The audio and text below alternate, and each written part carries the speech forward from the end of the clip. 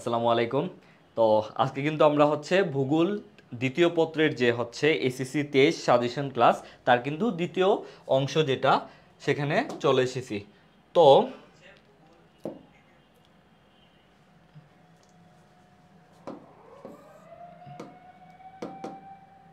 আচ্ছা, এটা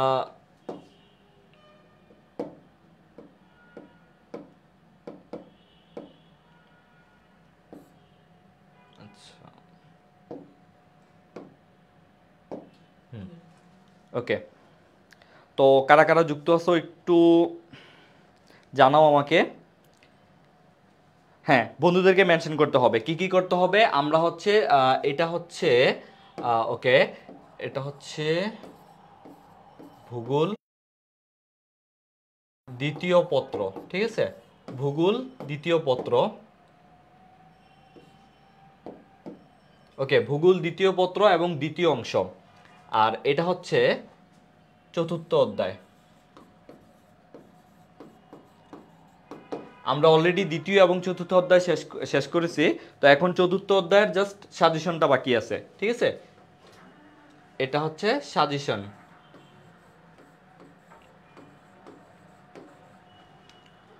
ওকে, দ্রুত দ্রুত। আচ্ছা, চিঠি দিবসে একটা চিঠি পাইলাম না, কি করলাম এই জীবনে? চিঠি পাবা, ভার্সিটিতে উঠো, তারপর অনেক চিঠি পাবা। এখন আপাতত এসএসসিটা দাও, ঠিক আছে? আগে এসএসসিটা দাও, তারপর হিস্টোরি ক্লাস, হ্যাঁ হিস্টোরি ক্লাস নিব ইয়ের পরে, ভূগোল ক্লাসের পরে হিস্টোরি ক্লাস নিব, ঠিক আছে? হ্যাঁ, হিস্টোরি ক্লাস অবশ্যই নিব। এখন তোমাদের কাজ একটু শেয়ার দিয়ে দাও, একটু শেয়ার দিয়ে দাও, আর বন্ধুদেরকে মেনশন করে দাও, বন্ধুদেরকে মেনশন করে দাও, শেয়ার এবং বন্ধুদেরকে মেনশন। ওকে ওকে, চলো তাহলে আমরা ক্লাসে চলে যাচ্ছি। চতুর্থ অধ্যায়। যাদের হাতের কাছে বই আছে বই নিয়ে আসো, ঠিক আছে? যাদের কাছে বই আছে বই নাও।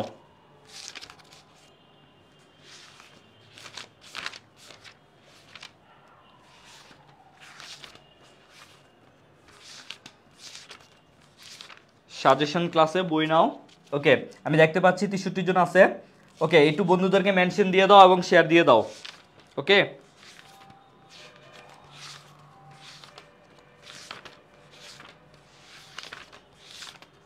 আচ্ছা।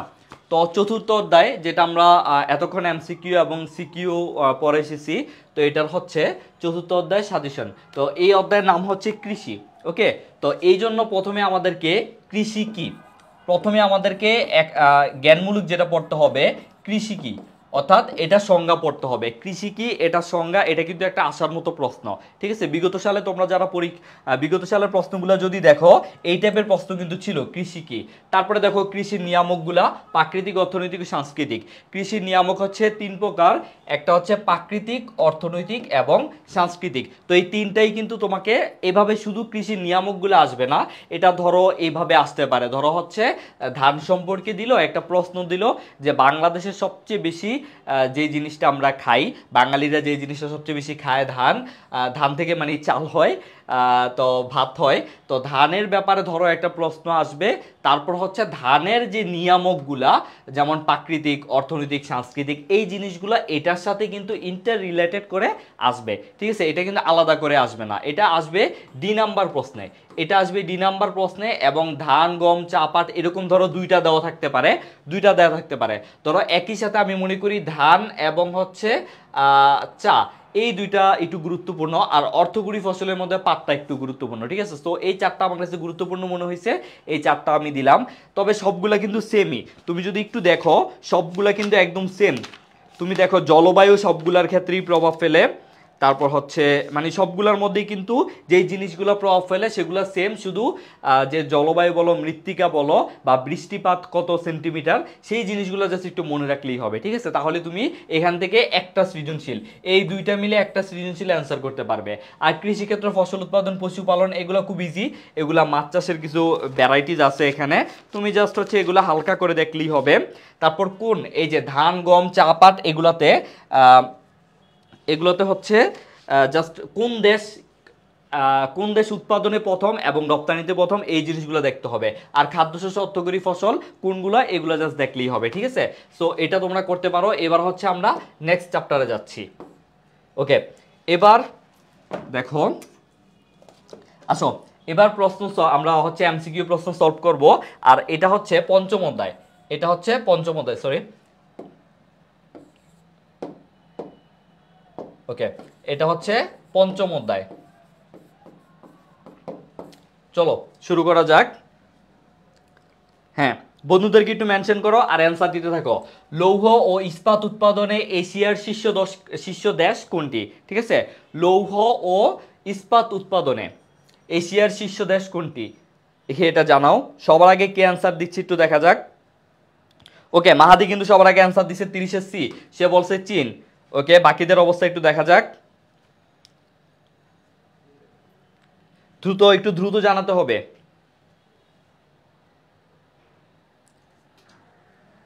একটু দ্রুত জানাতে হবে।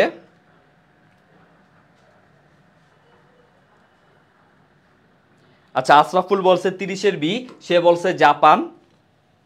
একটু দ্রুত জানাও ভাইরা। আচ্ছা, তাসকিয়া ইসলাম আরা বলছে সি, ঠিক আছে, 30-3 বলছে সে। আচ্ছা, বাকিদের কমেন্ট পাচ্ছি না। তানভীর হাসান বলছে 30 বি, সে বলছে জাপান। ওকে, আচ্ছা এটা কিন্তু হচ্ছে 30 সি চীন। আমি কিন্তু লেট করব না, ঠিক আছে, আমি লেট করব না, জাস্ট একটা এমসিকিউতে আমরা শুধু 1 মিনিট নিব, ঠিক আছে। তো লৌহ ইস্পাত উৎপাদনে এশিয়ার শীর্ষ দেশ হচ্ছে চীন, এবং এই লৌহ ইস্পাত সম্পর্কে একটা প্রশ্ন, একটা সৃজনশীল প্রশ্ন তুমি পেতে পারো, ঠিক আছে। এবার আসো, বাংলাদেশের সবচেয়ে বড় গ্যাস ক্ষেত্র কোনটি? বাংলাদেশের সবচেয়ে বড় গ্যাস ক্ষেত্র কোনটি দেখি, এটা আমাকে জানাও যে বাংলাদেশের সবচেয়ে বড় গ্যাস ক্ষেত্র কোনটি।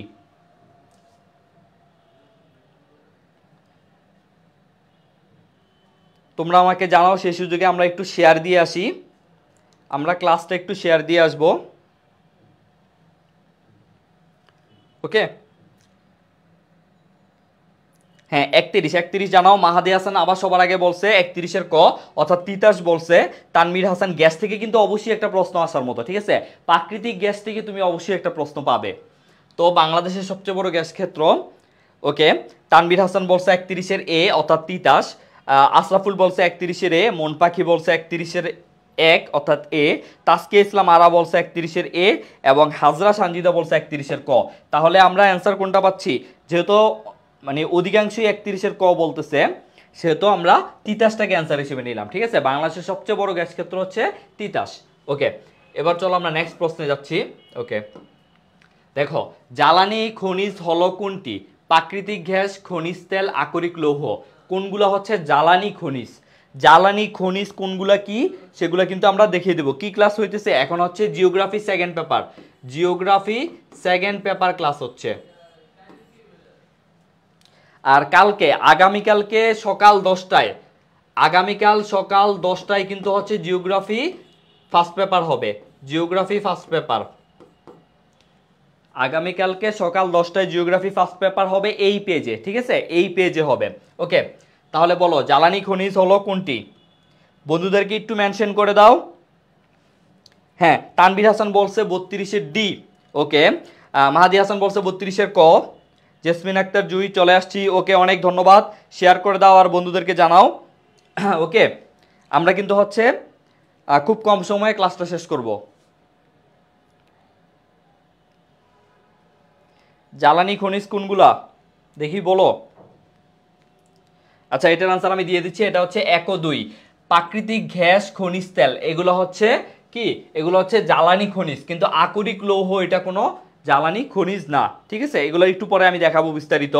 ওকে, আচ্ছা, তারপরেটা আমরা দেখি 33 নাম্বার। ওকে, মুফতাসিম ফুয়াদ মুকিব বলছে আমিও চলে আসছি, ধন্যবাদ ভাইয়া, একটু শেয়ার করে দাও আর বন্ধুদেরকে মেনশন করে দাও। ওকে, তাহলে 33 নাম্বারটা দেখো, খনিজ পদার্থ গঠিত হয় কিসের মাধ্যমে? দুটি মৌলিক পদার্থের সমন্বয়ে, দুটি যৌক্তিক পদার্থের সমন্বয়ে, এবং দুইয়ের অধিক পদার্থের সমন্বয়ে।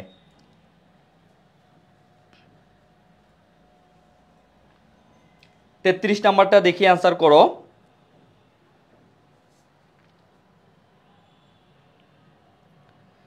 তেত্রিশের খ বলছে, 33-এর খ বলছে হচ্ছে মাহাদি হাসান, সে বলছে খ। ওকে, বাকিদের গুলা দেখি। আশরাফুল বলছে 33-এর বি, সাকিব হাসান বলছে বই সব পড়া শেষ, তবে এমসিকিউ প্র্যাকটিস করা দরকার। হ্যাঁ অবশ্যই, এমসিকিউ যত বেশি প্র্যাকটিস করবা তত বেশি পরীক্ষার হলে গিয়ে কনফিউশন দূর হবে, ঠিক আছে? খাতায় তো তুমি হচ্ছে না পারলেও লিখতে পারো, তাই না? খাতায় না পারলেও আমরা লিখতে পারি যে ভূমিকা অপরিসীম, উদ্দীপকের গুরুত্ব অপরিসীম, তাই না? আমরা তো লিখতে পারি যে মোটামুটি কিছু মিলিয়ে লিখতে পারি, কিন্তু এমসিকিউতে তো আর তাই না, তাই না? আর তার হচ্ছে এমসিকিউতে হচ্ছে তোমার একদম পাক্কা মার্ক, তোমার একটা হইলে জাস্ট একটু ফিল আপ করলেই তোমার 1 মার্ক চলে আসতেছে, তাহলে এটা ভালো না? আর তোমার লিখার ক্ষেত্রে তো অনেক টাইম, হিউজ টাইম পাচ্ছ, তারপর হচ্ছে আবার অনেক লিখলেও এত নাম্বার পাওয়া যায় না, কিন্তু এমসিকিউতে যদি তোমার কারেক্ট নাম্বার বেশি থাকে তাহলে কিন্তু তোমার এ প্লাস পাওয়ার সম্ভাবনাটা বেশি বাইরে যায়, ঠিক আছে? সো বেশি বেশি এমসিকিউ প্র্যাকটিস করতে হবে। 30-এ যদি তুমি অ্যাটলিস্ট 25 অথবা 26টাও কারেক্ট করতে পারো তাহলে কিন্তু হিউজ, ঠিক আছে? তাহলে কিন্তু হিউজ হবে, এবং তোমার রিটেনে যদি একটু নাম্বার কমও দেয় সেক্ষেত্রে এটা কিন্তু তোমার হচ্ছে গ্যাপটা ফিল আপ করে দিবে। সো অবশ্যই এমসিকিউতে ট্রাই করবে অ্যাটলিস্ট 25 থেকে 26টা 25টা 26টা কারেক্ট করার জন্য যারা এ প্লাস পেতে চাও, ওকে? তারপর আসো 33-এর খ বলছে কে? জেসমিন একটা জুই বলছে 33-এর খ, রাইহান বলছে 33-এর গ, সাকিব হাসান বলছে 33-এর খ। ওকে, লাস্ট আমরা একটু দেখি। আচ্ছা, 33-এর আনসার হবে খ, ঠিক আছে? 1 ও 3, কারণ হচ্ছে দুইটা মৌলিক পদার্থের সমন্বয় এবং 2-এর অধিক পদার্থের সমন্বয় কিন্তু হচ্ছে খনিজ পদার্থ গঠিত হয়, ঠিক আছে? এই দুইটা হবে, দুইটা মৌলিক পদার্থের সমন্বয় এবং 2-এর অধিক পদার্থের সমন্বয়। এবার চলো আমরা হচ্ছে নেক্সট প্রশ্নটা একটু দেখা যাক। 34 লৌহ ইস্পাত উৎপাদন এশিয়ার আছে, এটা আমরা একবার সলভ করছি। দেখো মধ্যপ্রাচ্যের সর্বাধিক তেল উৎপাদনকারী দেশ কোনটি? এটা দেখো 35 নাম্বার। এইটা দিয়ে একটা সৃজনশীল তুমি পেয়ে যেতে পারো, এটা দিয়েই তুমি একটা সিকিউ পেয়ে যেতে পারো, কারণ হচ্ছে যখন তেল উৎপাদনকারী যেই সৃজনশীল আসবে ওইখানে কিন্তু তোমাকে একটা ম্যাপ দিতে পারে, একটা ওয়ার্ল্ড ম্যাপ দিতে পারে, এবং মধ্যপ্রাচ্যের যে দেশগুলো আছে সেই দেশগুলো তোমাকে ইন্ডিকেটর করে দিয়ে বলতে পারে যে এই অঞ্চলগুলায় কোন খনিজ তেলটা সবচেয়ে বেশি পাওয়া যায়, ঠিক আছে? সো এটার আনসার দাও, মধ্যপ্রাচ্যের সর্বাধিক তেল উৎপাদনকারী দেশ কোনটি? আর মধ্যপ্রাচ্য দেখলেই বা মধ্যপ্রাচ্য ম্যাপে থাকলেই একটা জিনিস বুঝতে পারো, সেটা হচ্ছে কিন্তু তেল, তেল কিন্তু মধ্যপ্রাচ্যে সবচেয়ে বেশি পাওয়া যায়, ঠিক আছে? আচ্ছা, তো আজকের ক্লাসে এখন যারা আসো, যারা আগে জয়েন হও নাই, আমরা কিন্তু প্রথমে এমসিকিউ সলভ করি, তারপর কিন্তু হচ্ছে আমরা সিকিউ দেখি, তারপর হচ্ছে এই অধ্যায়ের গুরুত্বপূর্ণ যে ইনফরমেশনগুলা সেগুলো কিন্তু আমরা দেখি, ঠিক আছে? সো 35-এর গ, ওকে, সবাই বলতেছে 35-এর গ, 35-এর গ, 35-এর গ। ওকে, এক্সট্রা অ্যান্সার কারো কাছে পাচ্ছি না, সবাই বলতেছে 35-এর গ। ওকে, তাহলে অ্যান্সার কিন্তু হচ্ছে সৌদি আরব, সর্বাধিক তেল উৎপাদনকারী দেশ হচ্ছে সৌদি আরব। ওকে, এবার চলো আমরা নেক্সট প্রশ্নে যাচ্ছি। এই টাইপের প্রশ্নগুলো কিন্তু ঢাকা ইউনিভার্সিটির বি ইউনিটে হয়। সো এই টাইপের প্রশ্নগুলো কিন্তু আমরা তোমাদের কোথায় পড়াবো? ডিইউ যে আইসিইউ ব্যাচ, ডিইউ আইসিইউ ব্যাচে এগুলো আমরা তোমাদেরকে পড়াবো, আর আমাদের ডিইউ আইসিইউ ব্যাচে ভর্তি চলতেছে, ঠিক আছে? যারা ঢাকা ইউনিভার্সিটি বি ইউনিটে পরীক্ষা দিবে, কলা সামাজিক বিজ্ঞান 9 ইউনিটে, সেটার জন্য কিন্তু আমাদের ভর্তি চলতেছে এবং ডিসকাউন্টে ভর্তি চলতেছে। 100+ এখানে কি পাবে তুমি? 100+ ক্লাস পাবে, ঠিক আছে? এবং 100+ এক্সাম পাবে, তারপর হচ্ছে মডেল টেস্ট পাবে 10টা, এরকম অনেক কিছু পাবে ইনশাল্লাহ, ঠিক আছে? সো দেখতে পারো। আচ্ছা, ওকে, তাহলে এবার দেখো 37 নাম্বার, কোনটি বিকল্প জ্বালানির উদাহরণ? কয়লা, জৈব গ্যাস, প্রাকৃতিক গ্যাস, খনিজ তেল, ঠিক আছে? দেখো কোনটি বিকল্প জ্বালানির উদাহরণ, বিকল্প জ্বালানি, দেখো কয়লা, জৈব গ্যাস, প্রাকৃতিক গ্যাস, খনিজ তেল, জানাও। একটু শেয়ার করে আসি, আমরা ক্লাসটা একটু শেয়ার করে আসি। জিওগ্রাফি সেকেন্ড পেপার দেখতে যাচ্ছি কি অ্যান্সার আসতেছে। হ্যাঁ, প্রথম পত্র কালকে ক্লাস হবে ইনশাল্লাহ, তোমরা এনজয় করবে, কালকের ক্লাসটা এনজয় করবে। ওকে, প্রথম পত্র কালকে ক্লাস হবে। কোনটি বিকল্প জ্বালানির উদাহরণ? 37।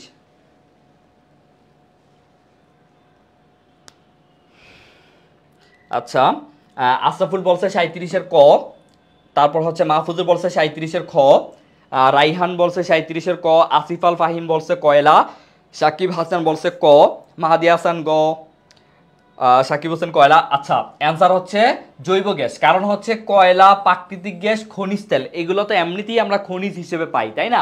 আর বিকল্প জ্বালানি বলতে আমরা জৈব গ্যাসকে পাই, কারণ হচ্ছে এগুলা কিন্তু হচ্ছে তোমার প্রকৃতিতে খুবই সীমিত, প্রকৃতি খুবই সীমিত, এগুলো আমরা প্রকৃতি থেকে উঠাই, জীবাশ্ম জ্বালানি হিসেবে উঠাই, তারপরে এগুলা ব্যবহার করি। কিন্তু জৈব গ্যাস কিন্তু হচ্ছে বিকল্প জ্বালানি। ঠিক আছে, এবার আসো, আকরিক সর্বনিম্ন শতকরা কত ভাগ লৌহ থাকলে তা উত্তোলন করা লাভজনক?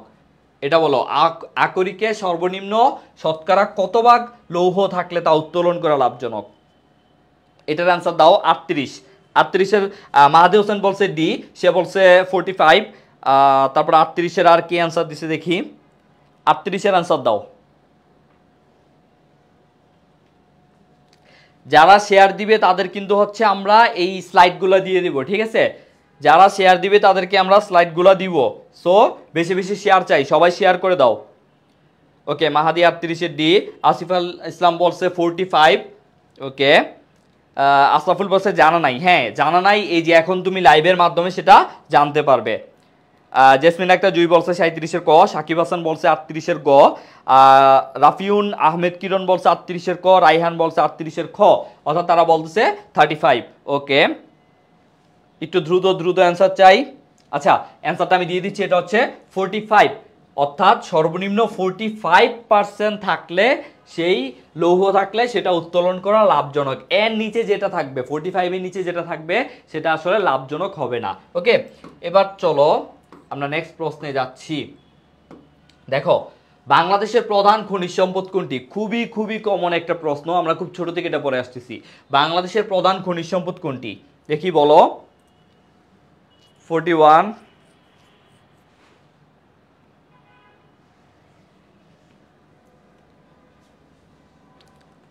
হ্যাঁ 40। এখন 41 অ্যান্সার দাও সবাই।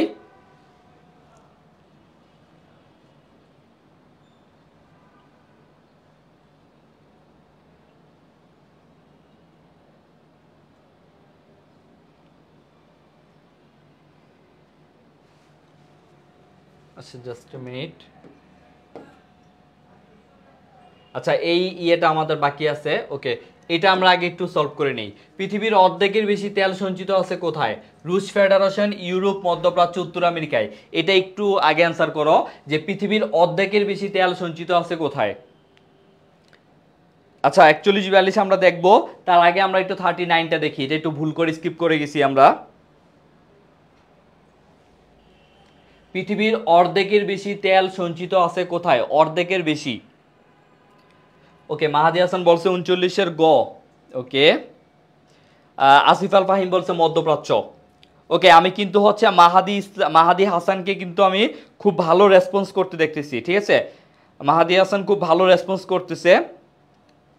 ওকে, তানবির হাসান 39-এর গ, মধ্যপ্রাচ্য। ওকে, সবাই মধ্যপ্রাচ্য বলতেছে। ওকে, অ্যান্সার হিসেবে আমি মধ্যপ্রাচ্য নিয়ে নিলাম। পৃথিবীর অর্ধেকের বেশি তেল কিন্তু মধ্যপ্রাচ্যে আছে, অর্থাৎ যেই জায়গাটাকে আমরা সৌদি আরব, ইরান, আরব, কুয়েত হ্যাঁ হিসেবে চিনি, সেটাই কিন্তু হচ্ছে মধ্যপ্রাচ্য। এবার আসো, বাংলাদেশের বৃহত্তর সিলেট অঞ্চলে যে খনিজ সম্পদ পাওয়া যায় তার প্রধান উপাদান কোনটি? বলো, তার প্রধান উপাদান কোনটি? বাংলাদেশের বৃহত্তর সিলেট অঞ্চলে যে খনিজ সম্পদ পাওয়া যায়। ইসলামের ইতিহাস সংস্কৃতি দেখা যাক কি হয়। আপাতত জিওগ্রাফিটা আমরা একটু দেখি। আচ্ছা, মাহাদি হাসান বলছে 40-এর গ, অর্থাৎ সে বলছে মিথেন। সাকিব হাসান বলছে 40-এর গ। আসিফ আল ফাহিম বলছে মিথেন। জেসমিন জাহান জুই বলছে 40-এর গ। ওকে, মন পাখি। ওকে, হ্যাঁ, বন্ধুদেরকে মেনশন করতে হবে এবং শেয়ার করতে হবে। বন্ধুদেরকে মেনশন করো এবং শেয়ার করে দাও। তাহলে বাংলাদেশের বৃহত্তর সিলেট অঞ্চলে আমরা যেটা পাই সেটা হচ্ছে মিথেন গ্যাস। ঠিক আছে, মিথেন গ্যাস, এটা কাইন্ড অফ এক ধরনের গ্যাস। ঠিক আছে, মিথেন গ্যাস, হ্যাঁ খনিজ গ্যাস। ওকে, তোমরা দেখবা যে বর্তমানে কিন্তু হচ্ছে আমাদের প্রাকৃতিক মানে গ্যাস ক্ষেত্র হচ্ছে 28টা। সর্বশেষ যে গ্যাস, সবচেয়ে বেশি গ্যাস ক্ষেত্র কিন্তু দেখবা সিলেটের দিকে। ঠিক আছে, সো এটা মনে রাখবা যে বেশিরভাগ গ্যাসই কিন্তু হচ্ছে গ্যাস ক্ষেত্র হচ্ছে সিলেটের দিকে। ওকে, আচ্ছা এবার চলো, এই তো 41। দেখো, বাংলাদেশের প্রধান খনিজ সম্পদ কোনটি? এটা তোমরা একটু আগে বলছো সবাই, প্রাকৃতিক গ্যাস। এটা আমি আর নিচ্ছি না। এবার এটা বলো, নিচের কোন খনিজ উৎপাদন ভারত বিশ্বে প্রথম? আচ্ছা, এটাও দেখাইছি, এটা হচ্ছে অভ্র। অভ্রতে হচ্ছে খনিজ উৎপাদনে ভারত বিশ্বে প্রথম, এটা দেখাইছি। তারপরের প্রশ্নটা আমরা দেখি, সিমেন্ট দিয়ে কি তৈরি করা হয়? এটার আনসার করো। সিমেন্ট দিয়ে কি তৈরি করা হয়? চুন, চুনাপাথর, সার এবং সিরামিক্স। সিমেন্ট দিয়ে কি তৈরি করা হয়? হ্যাঁ, পিডিএফ। আমার ক্লাস শেষ হওয়ার আধা ঘন্টা পরেই পিডিএফ পেয়ে যাবে এবং সেটার জন্য একটা গ্রুপ লিংক দেওয়া হবে। একটা গ্রুপ আমাদের এডুকেশন, যেটা অনলাইনে শিখবো সব কিছু, সরি ইন্টারনেটে শিখবো সব কিছু, সেই গ্রুপেই কিন্তু হচ্ছে তোমরা এই ইয়েটা পেয়ে যাবা, আমার স্লাইডগুলো পেয়ে যাবা, ঠিক আছে, পিডিএফটা পেয়ে যাবা। ওকে, মাহাদি হাসান সবার আগে বলছে 41-এর খ। আচ্ছা, এখন তো আমরা 43-এ আছি। আচ্ছা, 43-এর ডি বলছে কে? জেসমিন আক্তার জুই বলছে 43-এর ডি। জেসমিন আক্তার জুই, ওকে। রাফিউন আহমেদ কিরণ বলছে 43-এর খ। ওকে, তাসকিয়া আলমিরা 43-এর খ। বাকিদের আনসার পাচ্ছি না কেন?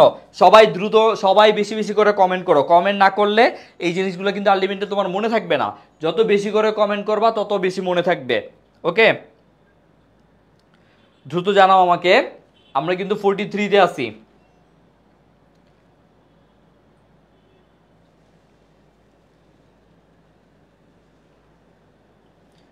ওকে, 43 হচ্ছে চুনা পাথর। সিমেন্ট দিয়ে সবচেয়ে যে তৈরি হয় সেটা হচ্ছে চুনা পাথর। আশা করি বুঝতে পারছো। এবার আসো, নিচের কোন খনিজ উৎপাদনে ভারত বিশ্বে প্রথম? 44। নিচের কোন খনিজ উৎপাদনে ভারত বিশ্বে প্রথম?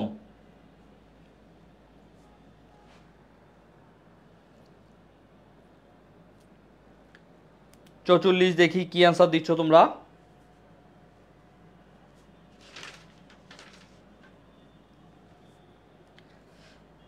জেসমিন আক্তার জুই বলছে 44-এর ক। জেসমিন আক্তার জুই বলছে 44-এর ক। সাকিব হাসান বলছে ক। ওকে, রাফিউন আহমেদ কিরণ 44-এর গ। ওকে, তানভীর হাসান বলছে 44-এর এ। প্রিন্স তন্ময় বলছে, আচ্ছা, সে বলছে কিউট মেয়ে। আমি আসলে এটা সে হয়তো কাউকে মেনশন দিছে, আমি বুঝতে পারি নাই। ওকে, মাহফুজুর বলছে 44-এর ক।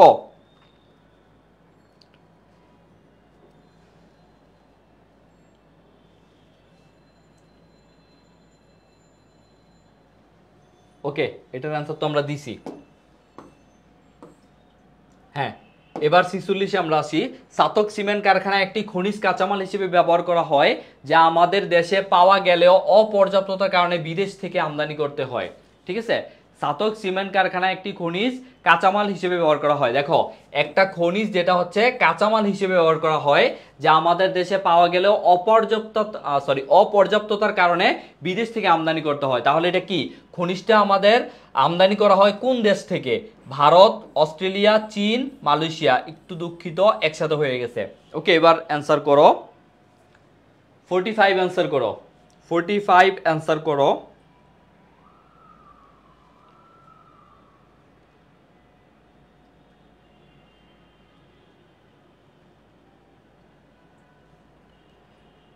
আমি দেখতেছি কে কি অ্যান্সার করতেছো।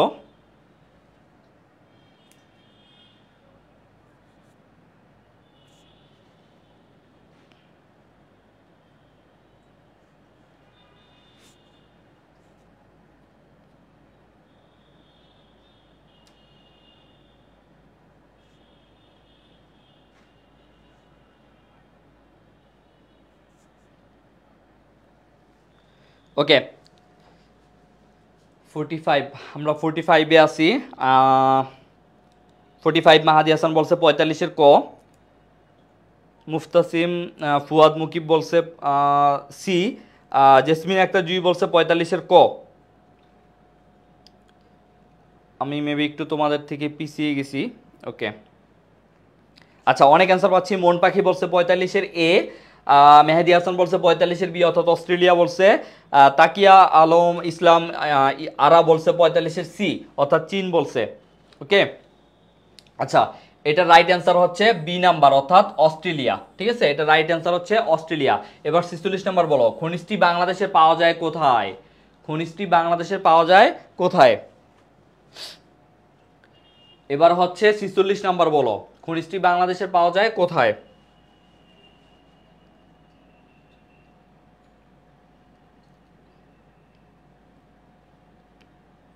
ওকে, মেহেদি হাসান বলছে 46-এর বি। মেহেদি হাসান বলছে 46-এর বি।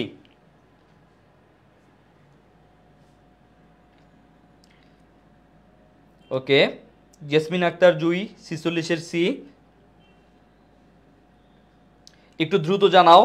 মেহেদী হাসান বলছে 45-এর খ, হ্যাঁ 45-এর খ হবে অস্ট্রেলিয়া। আর জেসমিন একটা জুই 45-এর ক বলছে, অর্থাৎ 1 ও 2 বলছে। একটু দ্রুত জানাও।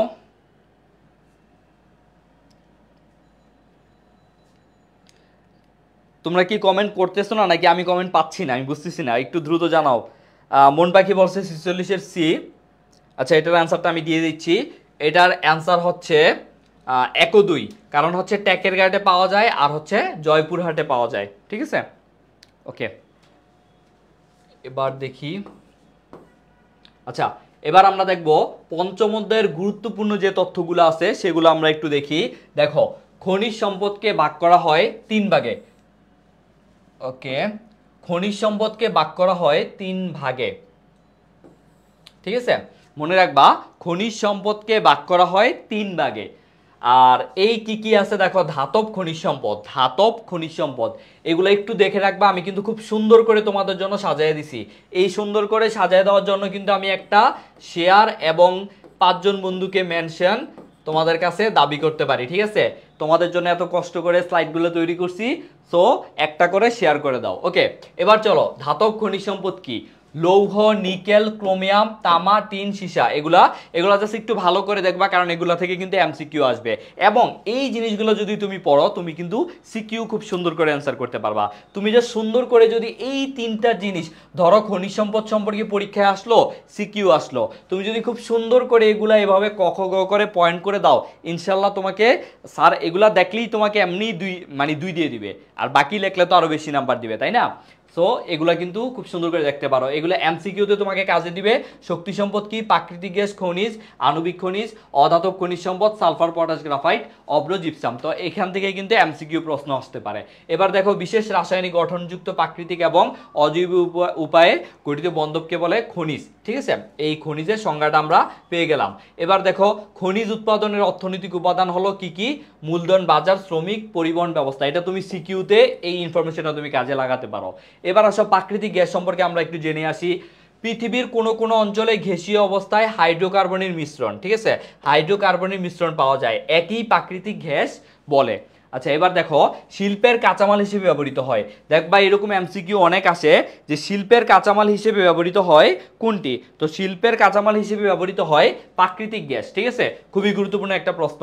তারপর দেখো তেল খনি হতে যে গ্যাস নির্গত হয় তাকে বলে প্রাকৃতিক গ্যাস, এবং বাংলাদেশে বেশি প্রাকৃতিক গ্যাস ব্যবহৃত হয় বিদ্যুৎ উৎপাদনে। ঠিক এই প্রশ্নটাই ঢাকা ইউনিভার্সিটি বি ইউনিটে আসছিল, ঠিক আছে, ঠিক এই প্রশ্নটাই আর 2 বছর আগে পরীক্ষায় আসছিল। সো দেখো জিওগ্রাফি পড়লে কিন্তু তোমরা গতানুগতিকভাবে অনেকগুলো প্রশ্ন পাওয়া যায়, পাবা, ঠিক আছে, বিভিন্ন এডমিশন টেস্টে। হ্যাঁ বন্ধুদেরকে একটু মেনশন করে দাও, কারণ তুমি হচ্ছে এই বইতে পুরো অধ্যায়টা পড়ার চাইতে তুমি যদি আগে আমার এই স্লাইডগুলো একটু ভালো করে দেখে নাও, তাইলে কিন্তু তোমার অনেক কনফিউশন বা হচ্ছে এই সম্পর্কে, অধ্যায় সম্পর্কে ভালো একটা ধারণা হয়ে যাবে, ঠিক আছে। তারপর তুমি টাইম পেলে তুমি একটু বইটা দেখতে পারো। আচ্ছা এবার আসো, হ্যাঁ এবার দেখো কি বলা হয়েছে যে গাড়ির জ্বালানির জন্য ব্যবহৃত হয় কোনটি। গাড়ির জ্বালানির জন্য ব্যবহৃত হয়, আমরা কি বলি, ধরো একটা সিএনজি, আমরা তো এটা নাম করে ফেলছি সিএনজি, তাই না, ডাক দিয়ে এই সিএনজি এখানে আসো, এই সিএনজি এখানে মামা এখানে যাওয়া, সিএনজি মামা এখানে যাবেন, তাই না। কিন্তু আসলে সিএনজি কিন্তু একটা গ্যাস, কম্প্রেস ন্যাচারাল গ্যাস। ওকে, এই সিএনজিকে আসলে আমরা এখন একটা যানবাহনের নাম বানিয়ে ফেলছি, এটা হয়তো অনেক আগে জানতাম না, বাট এই সিএনজিটা কিন্তু হচ্ছে একটা গ্যাস, একটা গ্যাসের নাম, সেটাকে যদিও আমরা যানবাহনের নাম তৈরি করে ফেলছি। তো বাংলাদেশের প্রথম গ্যাস ক্ষেত্র আবিষ্কৃত হয় কোথায়, দেখো খুবই গুরুত্বপূর্ণ একটা প্রশ্ন, 1955 সালে, এবং সেটা সিলেটের হরিপুরে। যদি গ্যাস সম্পর্কে, প্রাকৃতিক গ্যাস সম্পর্কে তোমার সৃজনশীল আসে, সেখানে কিন্তু তুমি এটা অ্যান্সার করতে পারো, 1955 সালে সিলেটের হরিপুরে। এবং পৃথিবীর সবচেয়ে বড় প্রাকৃতিক গ্যাস ক্ষেত্র হলো সাউথ পার্স, যা ইরান ও কাতারের যৌথ মালিকানা। এটাও তুমি দিতে পারো ইনফরমেশন হিসেবে। এবং প্রাকৃতিক গ্যাস উত্তোলনে বিশ্বে প্রথম হচ্ছে যুক্তরাষ্ট্র, এটা অবশ্যই তোমার জানা লাগবে যে প্রাকৃতিক গ্যাস উত্তোলনে বিশ্বে প্রথম হচ্ছে যুক্তরাষ্ট্র। গ্যাস নিয়ে কিন্তু অবশ্যই তুমি একটা সৃজনশীল প্রশ্ন পাবা। হ্যাঁ কয়লা, এবার দেখো কয়লা সম্পর্কে। ভূগর্ভের চাপ ও প্রচন্ড তাপের প্রভাবে এই চাপা পড়া বনভূমি কালক্রমে কয়লায় পরিণত হয়। কয়লাকে 4 ভাগে ভাগ করা হয়, ঠিক আছে। কয়লাকে কয় ভাগে? 4 ভাগে ভাগ করা হয়। দেখো লিগনাইট কয়লা কি কি, এটা হচ্ছে একটা নিকৃষ্ট মানের কয়লা। এগুলো তোমার পরীক্ষায় আসতে পারে এমসিকিউ হিসেবে, যে নিকৃষ্ট মানের কয়লা কোনটি, এটা হচ্ছে লিগনাইট কয়লা, এবং এতে কম পরিমাণ তাপ উৎপন্ন হয়। আর পিট কয়লাতে কি হয়, এই কয়লা জ্বালালে প্রচুর পরিমাণে ধোঁয়া নির্গত হয়, ঠিক আছে। আমরা অনেকগুলো দেখি না, অনেক কয়লা চালিত বিভিন্ন দেখি, যেমন হচ্ছে কি ট্রেন দেখি যে প্রচুর পরিমাণে ধোঁয়া হয়, তো সেগুলো হচ্ছে কয়লা। তারপরে দেখবা লঞ্চে দেখবা প্রচুর পরিমাণে ধোঁয়া হয়, সেগুলো কিন্তু কয়লা দ্বারা, ঠিক আছে। তারপরে বিটুমিনাস কয়লা, লিগনাইট কয়লার পরিবর্তিত রূপ। আর বিটুমিনাস কয়লার রং হচ্ছে কালো, ঠিক আছে। এটা আসতে পারে যে বিটুমিনাস কয়লার রং কেমন, সেটা হচ্ছে কালো, এবং গ্যাস উৎপাদনে ব্যবহৃত হয়, কিন্তু খুব গুরুত্বপূর্ণ একটা ইনফরমেশন, যে গ্যাস উৎপাদনে ব্যবহৃত হয় বিটুমিনাস কয়লা। আর এটা হচ্ছে 2 প্রকার। আর এবার দেখো এটা হচ্ছে এই যে 4 নম্বর ক খ গ ঘ, এটা হচ্ছে সবচেয়ে উজ্জ্বল বর্ণের কয়লা কোনটা? অ্যান্থ্রাসাইট কয়লা, সবচেয়ে উজ্জ্বল বর্ণের কয়লা। ওকে, এবার দেখো পৃথিবীর সঞ্চিত তেলের মধ্যে আছে, এটা হবে তেলের মধ্যে মধ্যপ্রাচ্যের অবস্থান কত? প্রথম। এটা কিন্তু আমরা পড়ে আসছি যে পৃথিবীর সঞ্চিত তেলের মধ্যে মধ্যপ্রাচ্যের অবস্থান হচ্ছে প্রথম। এবার দেখো মোট সঞ্চিত তেলের যত শতাংশ মধ্যপ্রাচ্যে সঞ্চিত? 52%। দেখছো, অর্ধেকেরও বেশি, অর্থাৎ 52% শুধুমাত্র মধ্যপ্রাচ্যে অবস্থিত তেল। ওকে, এবার দেখো বিশ্বের তেল উৎপাদনকারী অঞ্চলগুলোকে কয়টি ব্লগে ভাগ করা হয়েছে? 6টি ব্লগে কিন্তু ভাগ করা হয়েছে। এর চেয়ে বেশি জানা তোমার দরকার নাই, এতটুকু জানলেই হবে। তারপরে দেখো খনিজ তেল উত্তোলনে প্রথম যুক্তরাষ্ট্র, ঠিক আছে। খনিজ তেল উৎপাদনে প্রথম যুক্তরাষ্ট্র। আর কোন জায়গায় তেল, হ্যাঁ, আরব, অনারব, মধ্যপ্রাচ্য, কোথায় তেল বেশি, কে রপ্তানি বেশি করে, কে উৎপাদন বেশি করে, ঠিক আছে, কারা আমদানি বেশি করে, এই জিনিসগুলো কিন্তু তো আমাদের জানা দরকার। পরীক্ষায় অবশ্যই এগুলো নিয়ে প্রশ্ন আসবে। তারপর দক্ষিণ পূর্ব এশিয়ার শীর্ষ তেল উৎপাদনকারী দেশ হচ্ছে চীন। তারপর ওপেক প্রতিষ্ঠিত হয় 1960 সালে। আর এই যে ওপেক, ঠিক আছে, ওপেকের কাজটাই মেনলি হচ্ছে তেল নিয়ে। এরা হচ্ছে organisation for petroleum exporting countries, যারা হচ্ছে তেল উৎপাদন করে এবং তেল নিয়ে পুরো বিশ্বে তেল সবচেয়ে বেশি সাপ্লাই করে, এটা হচ্ছে এই ওপেক। হ্যাঁ, ওপেকের উদ্যোক্তা দেশ হচ্ছে ভেনিজুয়েলা। এবং ওপেকের বর্তমান সদস্য সংখ্যা হচ্ছে 13টি। তারপর দেখো আকরিক লৌহ উত্তোলনের প্রথম চীন, আকরিক লৌহ। আর বড়পুকুরিয়া কয়লা খনি অবস্থিত দিনাজপুর জেলায়। তারপরে এগুলো তুমি একটু দেখতে পারো যে কোথায় কি। আর এটা মনে রাখবা যে হরিপুর তেল খনিটি আবিষ্কৃত হয় 1986 সালে, এবং হরিপুর তেল খনি আবিষ্কার করে পেট্রো বাংলা, ঠিক আছে।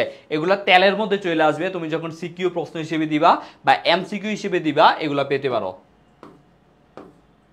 ওকে, এবার দেখি আমরা বাংলাদেশের প্রধান জ্বালানি সম্পদ হচ্ছে প্রাকৃতিক গ্যাস, এটা আমরা জানি। তারপরে বাংলাদেশে আবিষ্কৃত মোট গ্যাস ক্ষেত্রের সংখ্যা হচ্ছে 28টি। এবার বাংলাদেশের বৃহত্তম গ্যাস ক্ষেত্র তিতাস, এগুলো অলরেডি কিন্তু আমরা এমসিকিউ হিসেবে পড়ে আসছি। তারপর বাংলাদেশের প্রথম গ্যাস ক্ষেত্র আবিষ্কৃত হয় 1955 সালে।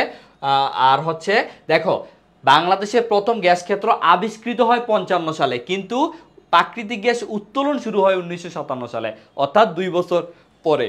তারপরে দেখো বঙ্গোপসাগরে অবস্থিত গ্যাস ক্ষেত্র হচ্ছে সাঙ্গু। আর তারপরে এগুলো একটু দেখতে পারো। বাসনকোসন তৈরিতে ব্যবহৃত হয় চীনামাটি। তারপরে কাঁচ নির্মাণের জন্য ব্যবহৃত হয় সিলিকা বালু, এগুলো অনেক সময় পরীক্ষায় আসে, এগুলো দেখতে পারো। কর্ণফুলী রাঙামাটি, এগুলো জাস্ট আমরা হচ্ছে স্লাইড দিয়ে দিব, তোমরা এগুলো একটু বাসায় রিভাইজ দিতে পারো।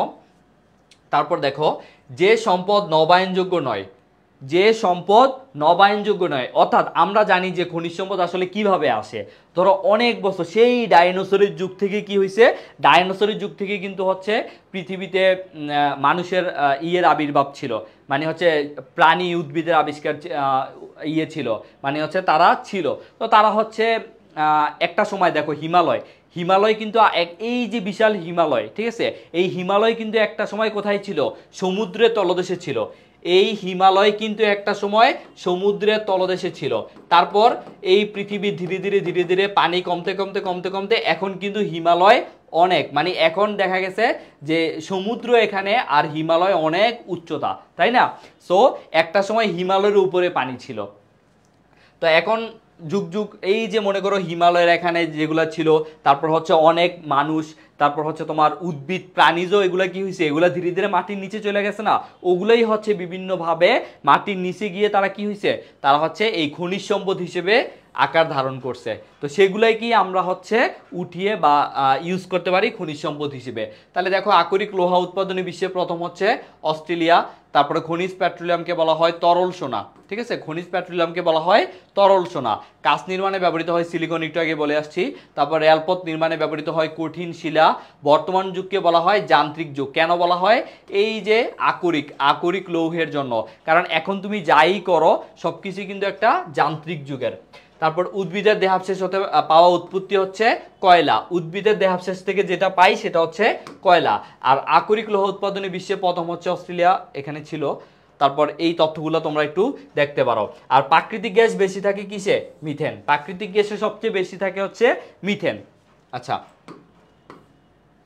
আর আছে, আচ্ছা আর একটু আছে দেখো, বিদ্যুৎ বিভিন্ন শিল্পদ্রব্য উৎপাদনে প্রাকৃতিক গ্যাস ব্যবহার করা হয়। আমরা জেনে আসছি যে প্রাকৃতিক গ্যাস সবচেয়ে বেশি ব্যবহার করা হয় বিদ্যুৎ উৎপাদনে। তোমাদের প্রশ্ন থাকলে একটু জানাও। আচ্ছা, বিশ্বের বৃহৎ গ্রাফাইট উৎপাদক দেশ হচ্ছে চীন, আর দ্বিতীয় হচ্ছে ভারত। এগুলা থেকে কখনো সৃজনশীল আসবে না, ঠিক আছে, এই গ্রাফাইট এগুলা থেকে কখনো সৃজনশীল আসবে না, সিলিকন টিলিকন এগুলা থেকে, বাট এগুলো কিন্তু এমসিকিউতে আসতে পারে। সো একটু দেখতে হবে। কৃত্রিম গ্রাফাইট উৎপাদনের শীর্ষ দেশ হচ্ছে যুক্তরাষ্ট্র। তারপর চীন ও ভারত মিলিতভাবে গ্রাফাইট উৎপাদন করে বিশ্বে 92%। দেখো, চীন আর ভারত মাত্র দুইটা দেশই গ্রাফাইট উৎপাদন করে 92%। আর গ্রাফাইট হচ্ছে দুই প্রকার, দানাদার গ্রাফাইট আর এফানিটিক গ্রাফাইট। ওকে, সো এগুলো একটু দেখতে পারো। আচ্ছা, এবার আমরা সৃজনশীলে যাচ্ছি। এখানে দুইটা সৃজনশীল দেওয়া আছে, একটা সৃজনশীল দেওয়া আছে। সো এই সৃজনশীলটা তোমরা হচ্ছে, তোমাদের কাজ হচ্ছে এই সৃজনশীলটা নিজে নিজে সলভ করা, ঠিক আছে, এই সৃজনশীলটা নিজে নিজে সলভ করতে হবে তোমাদেরকে। তারপরে কি আছে একটু দেখি। ও আচ্ছা, আমরা আবার এমসিকিউতে। আচ্ছা, আমরা হচ্ছে এখন 10 মিনিটসের একটা ব্রেক দিব, মাত্র 10 মিনিটসের ব্রেক। তারপর হচ্ছে আমরা আবার মাত্র একটা অধ্যায় পড়বো, তারপর আর একটা অধ্যায় পড়বো, একটা অধ্যায় পরে তারপর আমাদের ক্লাস শেষ। 10 মিনিটসের একটা ব্রেক দিচ্ছি আমরা, ঠিক আছে।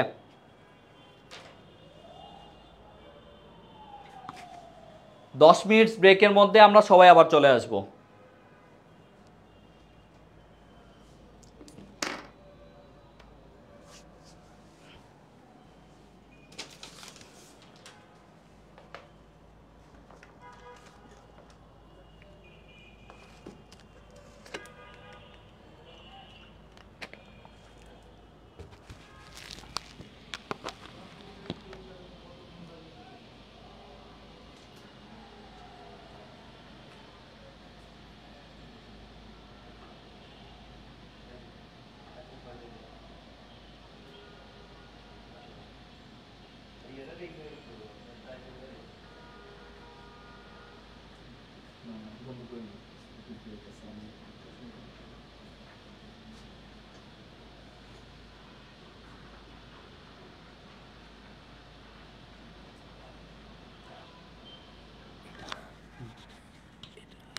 অফ করে দে।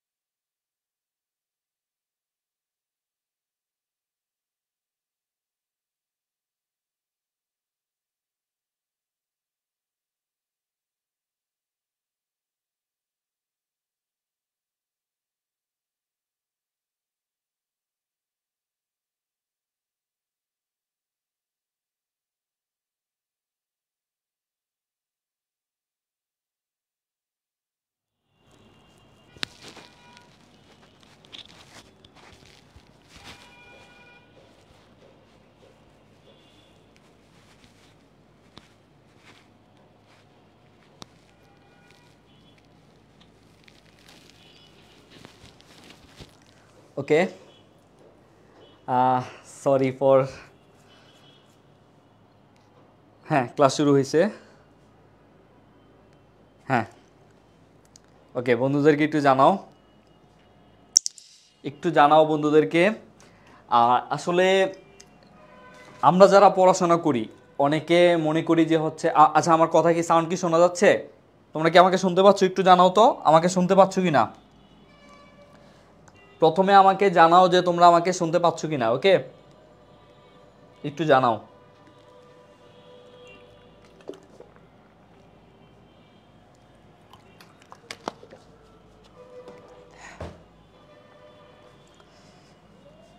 ওকে, থ্যাংক ইউ। তো আমরা যারা পড়াশোনা করি, ঠিক আছে, আমরা কি করি, একটানা 3 থেকে 4 ঘন্টা টেবিলে বসে থাকি। একটানা 3 থেকে 4 ঘন্টা টেবিলে বসে থাকি, যেটা আসলে আদৌ কোনো দরকার নাই। বিজ্ঞানীরা বলেন যে আসলে আমাদেরকে এই যে 3 থেকে 4 ঘন্টা আমরা যখন একটানা টেবিলে বসে থাকি, তখন কিন্তু আমাদের আসলে মনোযোগ ধীরে ধীরে কমতে থাকে। আমরা অর্থনীতি উপযোগ পড়ছি না যে একটা জিনিস যখন অনেকবার করি, বা একটা আম যখন অনেকবার খাই, প্রথমবার খাইতে ভাল লাগে, দ্বিতীয়বার খাইতে একটু কম ভাল লাগে, তৃতীয়বার খাইতে একটু কম ভাল লাগে।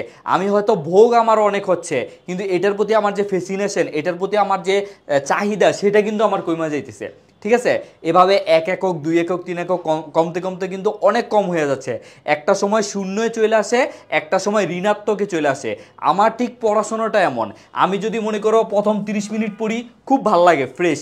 তারপরে আমি মনে করো হচ্ছে আরও 30 মিনিট বসেই থাকলাম, তখন একটু কম ভাল লাগে। এরকম করতে করতে একটা সময় আমার আর পড়তে ইচ্ছা হয় না, তারপরে যে একদম বিরক্তি চলে আসে পড়াশোনার প্রতি। সো এইভাবে আমরা পড়াশোনা করব না, আমরা পড়াশোনা করব স্মার্ট ওয়েতে। আমরা কি করব, 30 মিনিট পড়ব, 30 মিনিট পরে একটা ব্রেক দিব, তারপর আবার 30 মিনিট পড়ব, তারপর আবার একটা ব্রেক দিব, লাইক 10 মিনিটের একটা ব্রেক দিব। ঠিক আছে, এইভাবে যখন তুমি পড়াশোনা করবা, তখন পড়াশোনার প্রতি তোমার একটা কি বলে, একটা ভালো লাগা ফিল হবে। ঠিক আছে, তুমি যে 30 মিনিট পড়লা, ওই 30 মিনিটের জিনিসটা তোমার কাভারেজ হইতে একটু টাইম লাগবে। সো এইভাবে পড়াশোনা করে দেখো, ভালো লাগবে। আর আমরা একটা জিনিস বলি না যে আসলে পড়াশোনা করতে ডেইলি 16-17 ঘন্টা পড়াশোনা করা লাগে, তারপর ঢাকা বিশ্ববিদ্যালয়ে চান্স পাইতে 16-17 ঘন্টা পড়া লাগে। ভাই এমন কিছু না, আমিও চান্স পাইছি, আমি কখনো 16-17 ঘন্টা পড়ি নাই। হ্যাঁ, আমি 7 থেকে 8 ঘন্টা পড়তাম, কিন্তু নিয়মিত পড়ার ট্রাই করতাম। যখন তুমি 7 ঘন্টা 8 ঘন্টা নিয়মিত পড়বা, বিশ্বাস করো, এনাফ এনাফ, এর বেশি লাগবে না। জাস্ট তোমাকে বুঝতে হবে যে তোমার মানে কি পড়বা। ঠিক আছে, আর কি পড়বা এটার চাইতেও বেশি ইম্পর্টেন্ট কি না পড়বা, কোন জিনিসগুলো বাদ দিবা। কারণ এডমিশনে আমরা টাইম পাই কত ঘন্টা, হাইস্ট 4 থেকে 5 মাস টাইম পাই আমরা এডমিশনে। এই 4 থেকে 5 মাসে আমরা কি না পড়ি, সাধারণ জ্ঞানের প্রথম দিকে শুরু করে শেষ, বাংলার প্রথম দিকে শুরু করে শেষ, যেগুলো জীবনেও পড়ি নাই, সব আইসা এই 4-5 মাসে পড়ি। আমরা তো মানুষ ভাই, আমরা কি রোবট যে একটা জিনিস দেখলাম আর এটা মাথায় নিয়ে নিলাম? ব্যাপারটা তো এমন না। সো তোমাকে আগে জানতে হবে যে ভার্সিটিতে, ঢাকা ইউনিভার্সিটিতে কি টাইপের প্রশ্ন আসে, কোন প্যাটার্নে প্রশ্ন আসে, সেই জিনিসগুলোই তুমি পড়ো।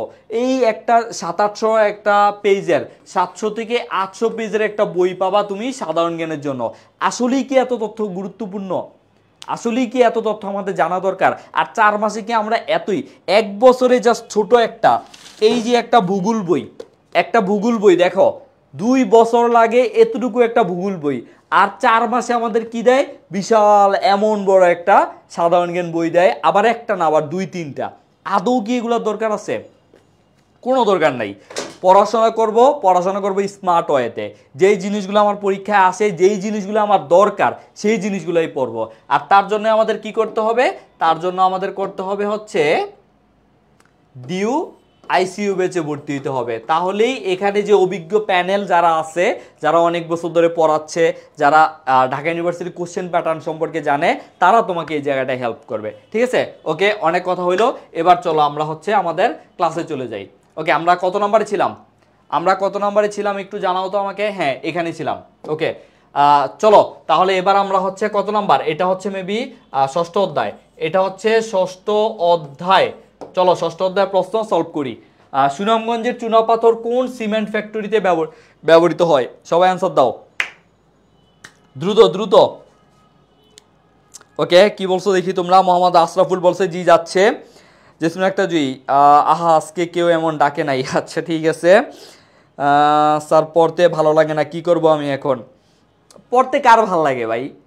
তুমি যারা বিজ্ঞানী তাদেরকেও যা দেখো, যারা অনেক মানে খুব ভালো রেজাল্ট করে তাদেরকে জিজ্ঞেস করো, পড়াশোনা ওদের কাছেও ভালো লাগে না, বাট ওরা হচ্ছে একটা মানে একটা ইয়েতে থাকে, মোটিভেশনে থাকে যে এই জিনিসটা আমার করা লাগবে, এই জন্য করে, ওদের ফার্স্ট হওয়ার ইচ্ছা থাকে, এই জন্য ওরা ফার্স্ট হয়। যদি এমন কিছু না হইতো যে আমার পরীক্ষা না থাকতো, আমার হচ্ছে মনে করো যে এই ভালো রেজাল্ট করলে আমি আমার একটা জব পাবো বা এই ভার্সিটিতে চান্স পাবো, এমন না থাকলে কেউই পড়াশোনা করতো না আলটিমেটলি। বাট করতে হবে, তবে পড়াশোনাটা অবশ্যই লার্ন থ্রু ফান, ঠিক আছে, একটু মজা করে করতে হবে।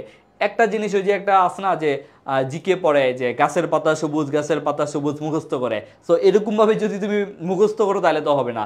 জিকে কিছু বুঝতে হবে, কিছু মুখস্থ করতে হবে, দুইটা সমন্বয় করতে হবে, ঠিক আছে?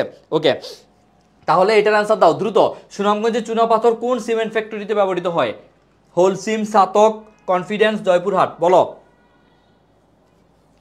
দ্রুত দ্রুত দ্রুত। আবদুল্লাহ আল মামুন বলছে 47-এর বি, সে বলছে সাতক। তানভীর হাসান বলছে 48-এর খ। জেসমিন আক্তার জুই বলছে খ। ওকে, দ্রুত দ্রুত অ্যান্সার দাও দেখি। অনেকক্ষণ পরে আবার আসলাম, একটু শেয়ার তো হবে না? ওকে, একটা একটা করে শেয়ার দাও, জাস্ট একটা করে শেয়ার দাও, বেশি চাইবো না, একটা করে শেয়ার চাই। ওকে, একটা করে শেয়ার আর 5 জন করে বন্ধুকে মেনশন। ওকে, তাহলে এটার আনসার হচ্ছে সাতক। যারা সাতক বলছো, যারা বি বলছো, ঠিক আছে, তানভীর হাসান 48-এর খ। ওকে, সে কিন্তু 48-এ চলে গেছে। জেসমিন আক্তার জুই বলছে 47-এর খ, রাইট অ্যান্সার, ঠিক আছে। ওকে, এবার চলো, লৌহ ইস্পাত রপ্তানিতে শীর্ষে রয়েছে কোন দেশ? তানভীর হাসান বলছে 48-এর খ, সে বলছে চীন। ওকে, ওকে, ওকে, বাকিদের অ্যান্সার চাই, দ্রুত দ্রুত অ্যান্সার চাই। ওকে, আমি চাই না মোটেও তোমাদের এই গুরুত্বপূর্ণ টাইমটা নষ্ট করতে, আমি জাস্ট চাচ্ছি তোমাদের যে জিনিসগুলো পড়তে গুরুত্বপূর্ণ সেই জিনিসগুলো যেন আমি দেখাইতে পারি, ঠিক আছে? সো এই জিনিসগুলো তোমরা একটু দ্রুত যদি অ্যান্সার করো, একটু দ্রুত কমেন্ট করো, তাহলে কিন্তু হচ্ছে আমি দ্রুত পরের অ্যান্সারে যাইতে পারি, ঠিক আছে? দ্রুত দ্রুত। ওকে, তানভীর হাসান বলছে 15 share, thank you thank you, অনেক অনেক দোয়া তোমার জন্য। কখনো সিনিয়রদের দোয়া বলো, বা আমি যদিও তোমাদের শিক্ষক না, বাট অ্যাটলিস্ট মেন্টর বা হচ্ছে একটু দেখাশোনা করতেছি, তো সেই হিসেবে আমার দোয়া ইনশাল্লাহ কাজে লাগবে, ইনশাল্লাহ তোমার ভালো কিছু আশা করি তোমার জন্য। ওকে, আবদুল্লাহ মামুন বলছে 48-এর বি, চীন, ঠিক আছে। ওকে ওকে, হ্যাঁ দ্রুত দ্রুত, বাকিদের কমেন্ট পাচ্ছি না আমি। আচ্ছা, এটার আনসার হচ্ছে চীন। লৌহ ইস্পাত রপ্তানিতে শীর্ষে রয়েছে চীন, ঠিক আছে। এবার দেখি আমরা নেক্সট প্রশ্ন দেখি। দেখি কোন ধরনের জলবায়ু কার্পাস বয়নশিল্পের জন্য বিশেষ উপযোগী? কোন ধরনের জলবায়ু? আর্দ্র, শুষ্ক, উষ্ণ, নাতিশীতোষ্ণ? দ্রুত। এখন আমরা 49-এর অ্যান্সার দেখব। দেখো এই যে 75, হ্যাঁ 75 আমাদের ভিউয়ার্স, বাট কমেন্ট করতেছে হাতে গোনা মাত্র 4 থেকে 5 জন। বাকিদের কেন এই অবস্থা? ওরা কি পারতেছে না, নাকি জাস্ট ভাবতেছে যে জাস্ট দেখি ভাই এত দেখাচ্ছে এই অ্যান্সার দিচ্ছেই? ভাই বিশ্বাস করো, তুমি জাস্ট যখন আমার এই যে অ্যান্সার দিবা না, সেটা ভুল হোক সেটা ঠিক যাই হোক, বাট তুমি যখন একবার অ্যান্সার দিবা না, এটাই কিন্তু অনেক, ঠিক আছে? এটা একবার হইলো, ওই যে বলে না যে একবার লেখা 10 বার পড়ার সমান। দেখো তুমি একটা জিনিস দেখতেছো, আবার আমার লেখা দেখতেছো, আবার আমার জিনিসটা, আমার এই যে ভয়েসটা তোমার কানে যাচ্ছে, এই জিনিসগুলো যখন তোমার সাথে একসাথে হবে, তখন মনে রাখার যে প্রবণতাটা, এটা কিন্তু অনেক বাইরে যাবে, ঠিক আছে? সো ট্রাই করে দেখতে পারো। আচ্ছা, 49-এর কোনটা বলো? কোন ধরনের জলবায়ু কার্পাস বয়নশিল্পের জন্য বিশেষ উপযোগী? আশরাফুল, আপনি আমাদের কিছু না কিছু শেখাচ্ছেন, তাই আপনি আমাদের স্যার। না, আমি আসলে স্যার হইতে চাই না। স্যারের সম্পর্কটা আসলে আমাদের অ্যাটলিস্ট বাংলাদেশ প্রেক্ষাপটে স্যারের সম্পর্কটা আমরা কেমনভাবে যেন দেখি। বাট তুমি যদি একটু পশ্চিমা দেশগুলোতে দেখো, তারা কিন্তু স্যারদের নাম ধরে ডাকে। আচ্ছা ঠিক আছে, আমাদের সংস্কৃতিতে এটা অ্যালাও না যে স্যারদের নাম ধরে ডাকা, বাট তারপরেও ওরা যেই মনে করা হচ্ছে একটা স্টুডেন্ট যখন পরপর রেজাল্ট খারাপ করে, ওরা টিচাররা নিজেরা কল দিয়ে একটা স্টুডেন্টকে তার সমস্যাগুলো সলভ করে, তার সব কিছু করে। সো ওই জায়গাটা আসলে আমরা এখনও যাইতে পারি নাই। টিচার আর স্টুডেন্টের মধ্যে যে একটা মানে খুব ফ্রেন্ডলি বন্ডিং, এই জিনিসটা এখন আমরা ক্রিয়েট করতে পারি নাই। তাও ভালো যে আমরা অনলাইন প্ল্যাটফর্মে আমরা যারা আছি, তোমাদের থেকে খুব বেশি সিনিয়র আমরা না, বাট এই জিনিসটা তোমরা অনেক কিছু আমাদের কাছে বলতে পারো, আমরাও তোমাদের কাছে অনেক কিছু শেয়ার করতে পারি, বা কিভাবে কি করা যায় সেটা বলতে পারি এই যুগটায়। তারপরও স্যারদের সাথে আসলে আমাদের ওই সম্পর্কটা হয় না কখনই। আমি ভার্সিটিতে এসেও দেখছি ওইভাবে কখনো হয় না। সো আমি কখনো স্যার হইতে চাই না, আমি একজন ভালো মেন্টর হইতে চাই। এমন একজন মেন্টর হইতে চাই যেই মেন্টর তো মানে হচ্ছে তোমাদের মতো যারা শিখতে আগ্রহী তাদের কাছে আমি আমার সর্বোচ্চটা দিয়ে বুঝাইতে পারি, এবং তোমাদের সাথে এতটা ভালো সম্পর্ক হবে যে তোমাদের সব সমস্যাগুলো তোমরা আমাকে বলতে পারবা, আমি তোমাদেরকে সেভাবে সলভ করে দিব। ঠিক আছে, সো আমি সেভাবে মেন্টর হইতে চাই। ওকে, কোন ধরনের জলবায়ু কার্পাস বয়ন শিল্পের জন্য বেশি? এটা হচ্ছে আর্দ্র। যারা ক বলছো তাদের সবার অ্যান্সার সঠিক। এবার আসো, কোন ধরনের আবহাওয়ার কোন ধরনের আবহাওয়ায় তুলা রাশ ছিঁড়ে যায়? কোন ধরনের আবহাওয়ায় তুলা রাশ ছিঁড়ে যায়? শুষ্ক, বৃষ্টিবহুল, উত্তপ্ত, আর্দ্র। ওকে, 50-50। এবার অ্যান্সার চাই হচ্ছে 50। দেখি, এটা হচ্ছে হাফ সেঞ্চুরি। এই 50 মানে কি? Half century. So half century এখন আমরা দেখব কে কে কে কে অ্যান্সার করতে পারতেছে। যাদের অ্যান্সার হবে তারাই মানে 50 করবে। ঠিক আছে, ওকে, সবার আগে 50 কে করতেছে? সবার আগে 50 কে করতেছে একটু দেখা যাক। আচ্ছা, সবার আগে মন পাখি, সে কিন্তু 50 করছে। সে বলছে 50-এর 2, অর্থাৎ সে বলছে বৃষ্টিবহুল। মন পাখি বলছে বৃষ্টিবহুল। বাকিদের কি অবস্থা? ওকে, ভুল হোক সঠিক হোক, 50-50, তাই না? অ্যান্সার করো। জেসমিন আক্তার জুই বলছে 50-এর ক, শুষ্ক। মানিক বলছে 50-এর ক, শুষ্ক। আচ্ছা, আশরাফুল বলছে 50-এর ডি, অর্থাৎ আর্দ্র। মানিক 50-এর ক। তানভীর হাসান বলছে 50-এর ক। ফাতেমা আক্তার রিয়া বলছে 50-এর খ। ওকে, বাকিদের অবস্থা কি একটু দেখতে চাই। 50 কে কে করতে পারতেছে একটু দেখি। আচ্ছা, যারা শুষ্ক লেখছো তাদের অ্যান্সার সঠিক। ঠিক আছে, যারা শুষ্ক লেখছো তাদের অ্যান্সার সঠিক। এবার দেখি তারপরে প্রশ্নটা দেখো, বাংলাদেশের প্রথম সার কারখানা কোনটি? বাংলাদেশের প্রথম সার কারখানা কোনটি? এটার অ্যান্সার দাও।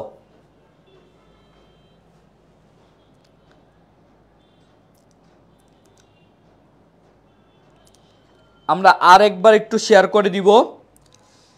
51 শেয়ার না, আমরা জাস্ট 100 শেয়ার করব। 100 শেয়ার করব আমরা। ঠিক আছে, 100 শেয়ার করব। আচ্ছা, তো বাংলাদেশের প্রথম সার কারখানা কোনটি? দেখি কি অ্যান্সার দিছে সবার আগে। ও আচ্ছা, একসাথে অনেকগুলো অ্যান্সার করতেছো, প্রথমটাই হয়েছিল। আচ্ছা, তানভীর হাসান কিন্তু সবার আগে বলছে 51-এর ক। বাকিদের কি অবস্থা দেখি। জিওগ্রাফি অনেকে সহজ সহজ করে আসলে পড়তে চায় না। ঠিক আছে, এই জন্যই কিন্তু আমি কি করছি, আগে জিওগ্রাফিটা দিছি, জিওগ্রাফি সেকেন্ড পেপারটা দিছি, যাতে অনেকে এটাকে আসলে এতদিন অবহেলায় কাটাইছো, কিন্তু এমসিকিউ আসলে কি অবস্থা সেটা আশা করি বুঝতে পারতেছো। ঠিক আছে, সো আর কালকে তো অবশ্যই আমরা ঠিক সকাল 10টায়, আগামীকাল ঠিক সকাল 10টায় কিন্তু আমরা ভূগোল প্রথম পত্র ক্লাস করব। সো সবার দাওয়াত। এবার আসো, আশরাফুল বলছে 51-এর বি। আশরাফুল বলছে 51-এর বি, ঘোড়াশাল। শ্রাবণী বলছে বি। মানিক বি বলছে। আব্দুল্লাহ মামুন বলছে 51-এর এ। তারপর হচ্ছে ফাতেমা আক্তার রিয়া বলছে 51-এর এ। জেসমিন আক্তার জুই বলছে 51-এর এ। আচ্ছা, তানভীর হাসান বলছে 52-এর গ। আচ্ছা, আমরা 51 দেখি, এটার কিন্তু অ্যান্সার হচ্ছে ফেঞ্চুগঞ্জ। বাংলাদেশের প্রথম সার কারখানা হচ্ছে ফেঞ্চুগঞ্জ। এবার 52 দেখি, রাজনৈতিক স্থিতিশীলতা কিসের জন্য প্রয়োজন? রাজনৈতিক স্থিতিশীলতা কিসের জন্য প্রয়োজন? চাকরি, খেলাধুলা, শিল্পায়ন, কৃষিকাজ। রাজনৈতিক স্থিতিশীলতা বলো। রাজনৈতিক স্থিতিশীলতা কিসের জন্য প্রয়োজন? তানভীর হাসান সবার আগে বলছিল 52-এর সি, সে বলছে শিল্পায়ন। বাকিদের অবস্থা একটু দেখতে চাই।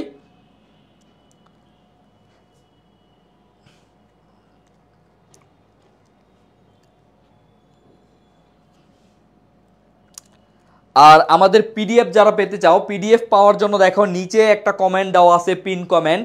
এডুকেশন থেকে পিডিএফ পেতে যুক্ত হয়ে যাও, নিচে একটা গ্রুপ লিঙ্ক দেওয়া আছে, সেই গ্রুপ লিঙ্কে জয়েন হয়ে যাও, তাইলে কিন্তু সেখানে আমাদের পিডিএফগুলো পাবে। ওকে, 52 কে কি বলছে দেখি। তানভীর হাসান বলছে সি। জেসমিন আক্তার জুই বলছে 52-এর ক, অর্থাৎ সে বলছে চাকরি। আশরাফুল বলছে 52-এর সি। আব্দুল্লাহ আল মামুন বলছে 52-এর সি। মন পাখি বলছে 52-এর সি। শ্রাবণী ভৌমিক বলছে 52-এর সি। আলমগীর হোসেন 52 সি, মানিক 52 সি। আচ্ছা, এটার আনসার হচ্ছে শিল্পায়ন। তার মানে হচ্ছে রাজনৈতিক স্থিতিশীলতা সবচেয়ে বেশি প্রয়োজন হচ্ছে শিল্পায়নের জন্য, ঠিক আছে। কৃষিকাজে এটা রাজনৈতিক অস্থিতিশীলতা খুব একটা গুরুত্বপূর্ণ না, খেলাধুলো না, চাকরিতেও না। চাকরিতে আছে বাট খুব কম, যেখানে শিল্পায়ন আছে সেখানে শিল্পায়নটাই মুখ্য ভূমিকা পালন করবে। ওকে, এবার চলো নেক্সট প্রশ্ন দেখা যাক। চিনি শিল্পের প্রধান কাঁচামাল কোনটি? চিনি শিল্পের প্রধান কাঁচামাল কোনটি? দ্রুত জানাও।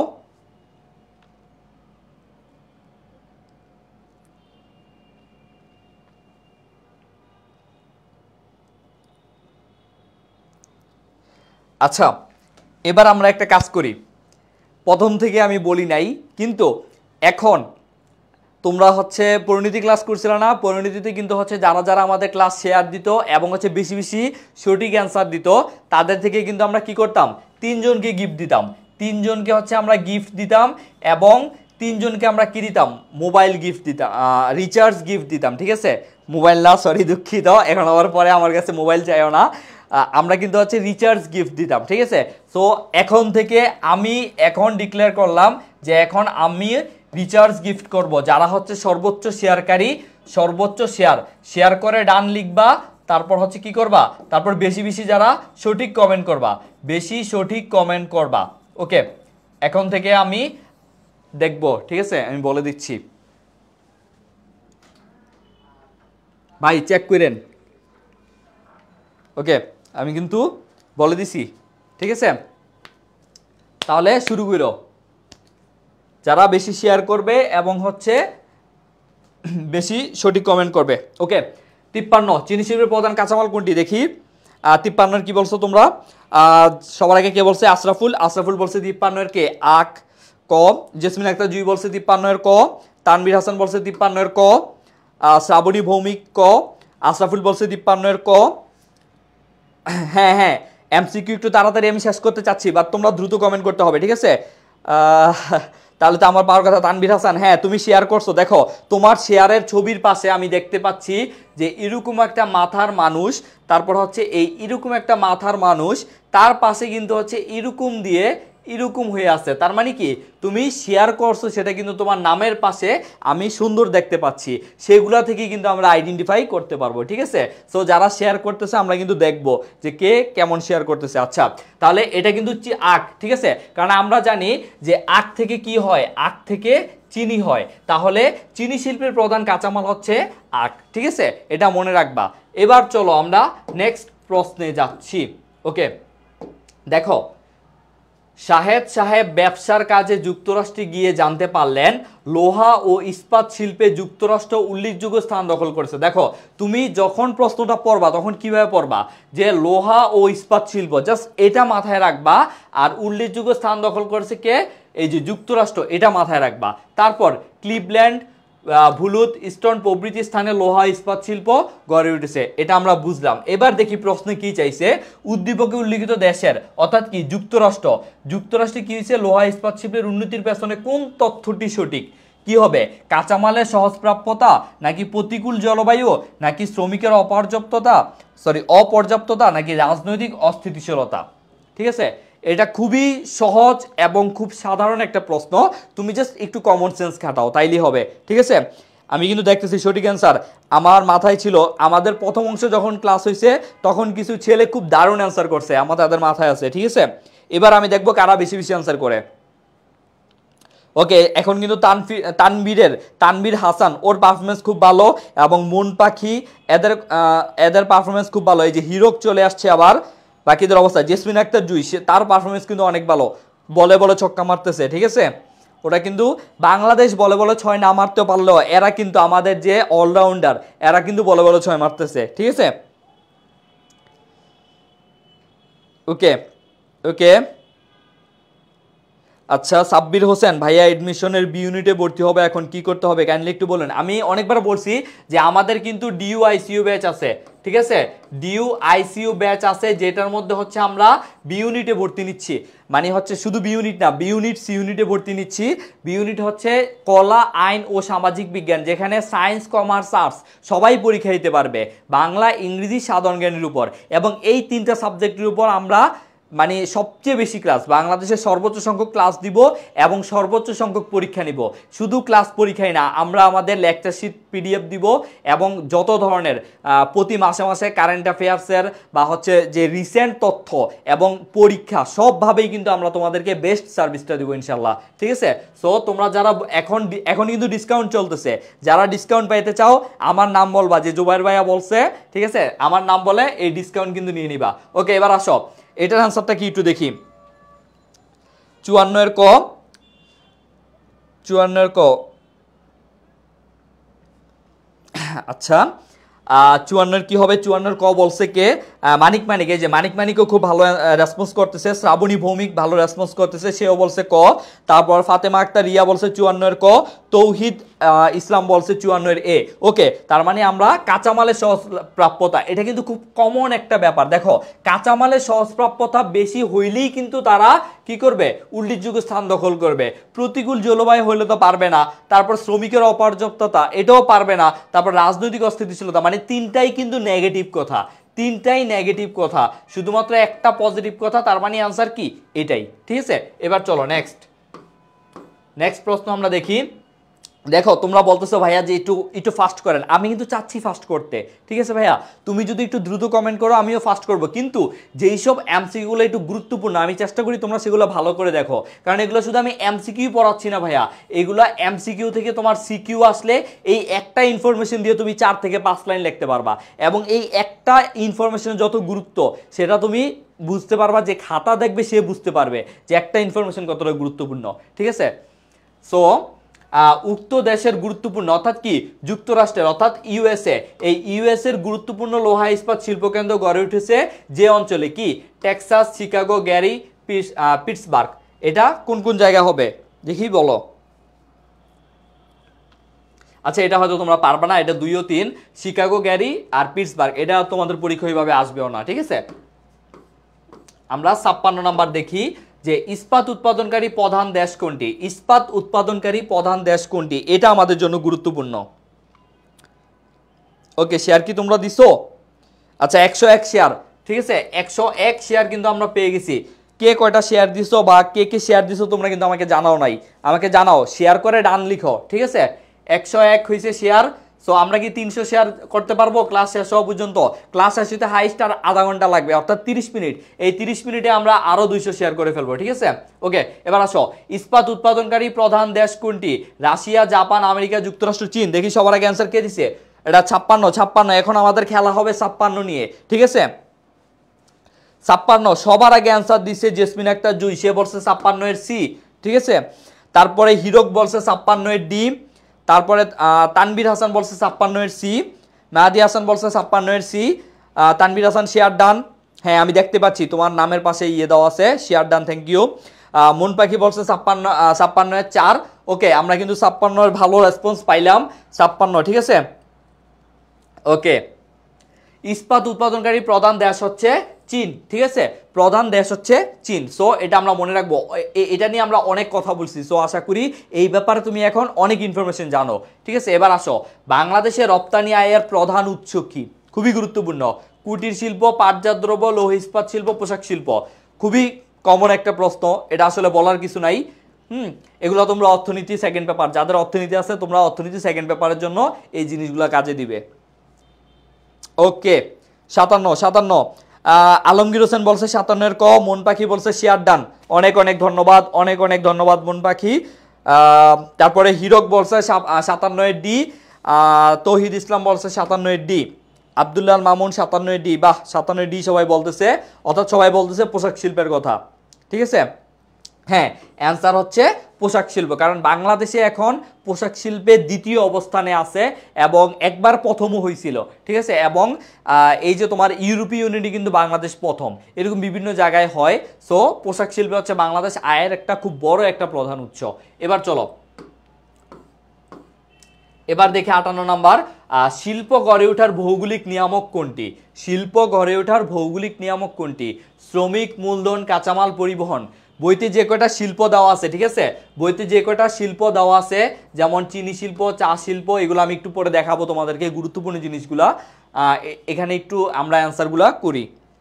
দেখো 58। এখন আমরা অ্যান্সার করব 58। আব্দুল্লাল মামুন সবার আগে বলছে 58 এর সি, সে বলছে কাঁচামাল। বাকিদের অবস্থা কি? হ্যাঁ, শ্রাবণী মৌমিক বলছে ক, সে বলছে শ্রমিক। ওকে, মাইনুল ইসলাম দীপু সে বলছে 58 এর বি। আশরাফুল বলছে 58 এর সি। হিরক বলছে 58 এর সি। নীল পাখি বলছে 58 এর সি, অর্থাৎ কাঁচামাল বলতেছে।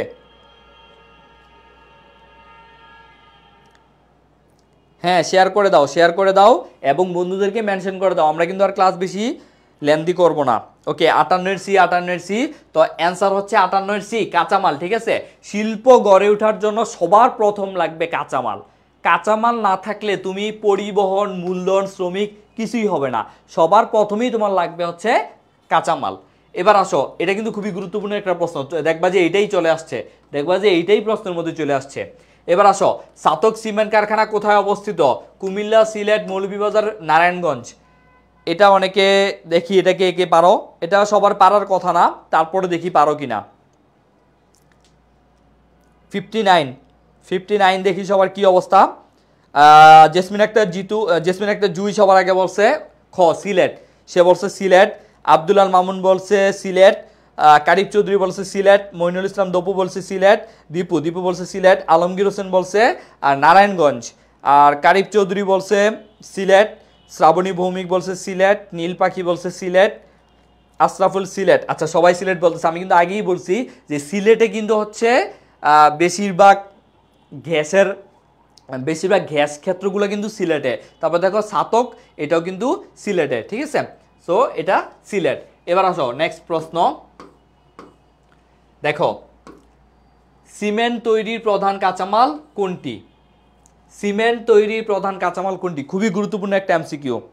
সিমেন্ট তৈরির প্রধান কাঁচামাল কোনটি? ভাইয়া পিডিএফ কিভাবে পাবো? ভাইয়া তোমার কমেন্টের নিচে খুব সুন্দর করে দেখো লেখা আছে, আইডিকেশন পেজ থেকে পিন করা আছে যে পিডিএফ পেতে যুক্ত হয়ে যাও নিচের দেওয়া লিঙ্কে। সো সেই লিঙ্কে গিয়ে সুন্দর করে টুকুস করে ঢুকে যাও, তারপর জয়েন করে ফেলো। তারপর সেখানে দেখবা যে আমার ক্লাস শেষ করার 1 ঘন্টা পরে বা 30 মিনিট পরে বা আধা ঘন্টা পরে তুমি একটা সুন্দর পোস্ট পেয়ে যাবা। ঠিক আছে, যে ভূগোল দ্বিতীয় পত্র ক্লাসের পিডিএফ, সেখান থেকে সুন্দর করে নিয়ে নিবা। ওকে, আচ্ছা, ওকে। সাইটের কি বলছো? আশরাফুল বলছে সাইটের ক, অর্থাৎ চুনা পাথর। দেখো এখানে চুনা পাথর আছে, চুনা পাথরও কাদা আছে, চুনা পাথরও পলি আছে। একটু সুন্দর করে অ্যান্সার করো দেখা। ঠিক আছে, ওকে। ফাতেমা আক্তার রিয়া বলছে সাইটের ক। আব্দুল্লাহ মামুন বলছে সাইটের এ। ওকে, আচ্ছা, ওকে। তাহলে চুনা পাথরও, আচ্ছা, তাহলে এটার আনসার হচ্ছে চুনা পাথর। ঠিক আছে, এগুলা কিন্তু এই দুইটা আমি দিছি হচ্ছে তোমাদেরকে একটু কনফিউজ করার জন্য, কিন্তু আসলে চুনা পাথর অ্যান্সার হবে। এবার আসো আমরা একটু কি করব, আমরা একটু হচ্ছে যে শিল্প অধ্যায়ে গুরুত্বপূর্ণ কোন জিনিসগুলো পড়বো, অর্থাৎ সাজেশন। চলো আমরা একটু সাজেশন দেখে আসি। শিল্পের সাজেশন,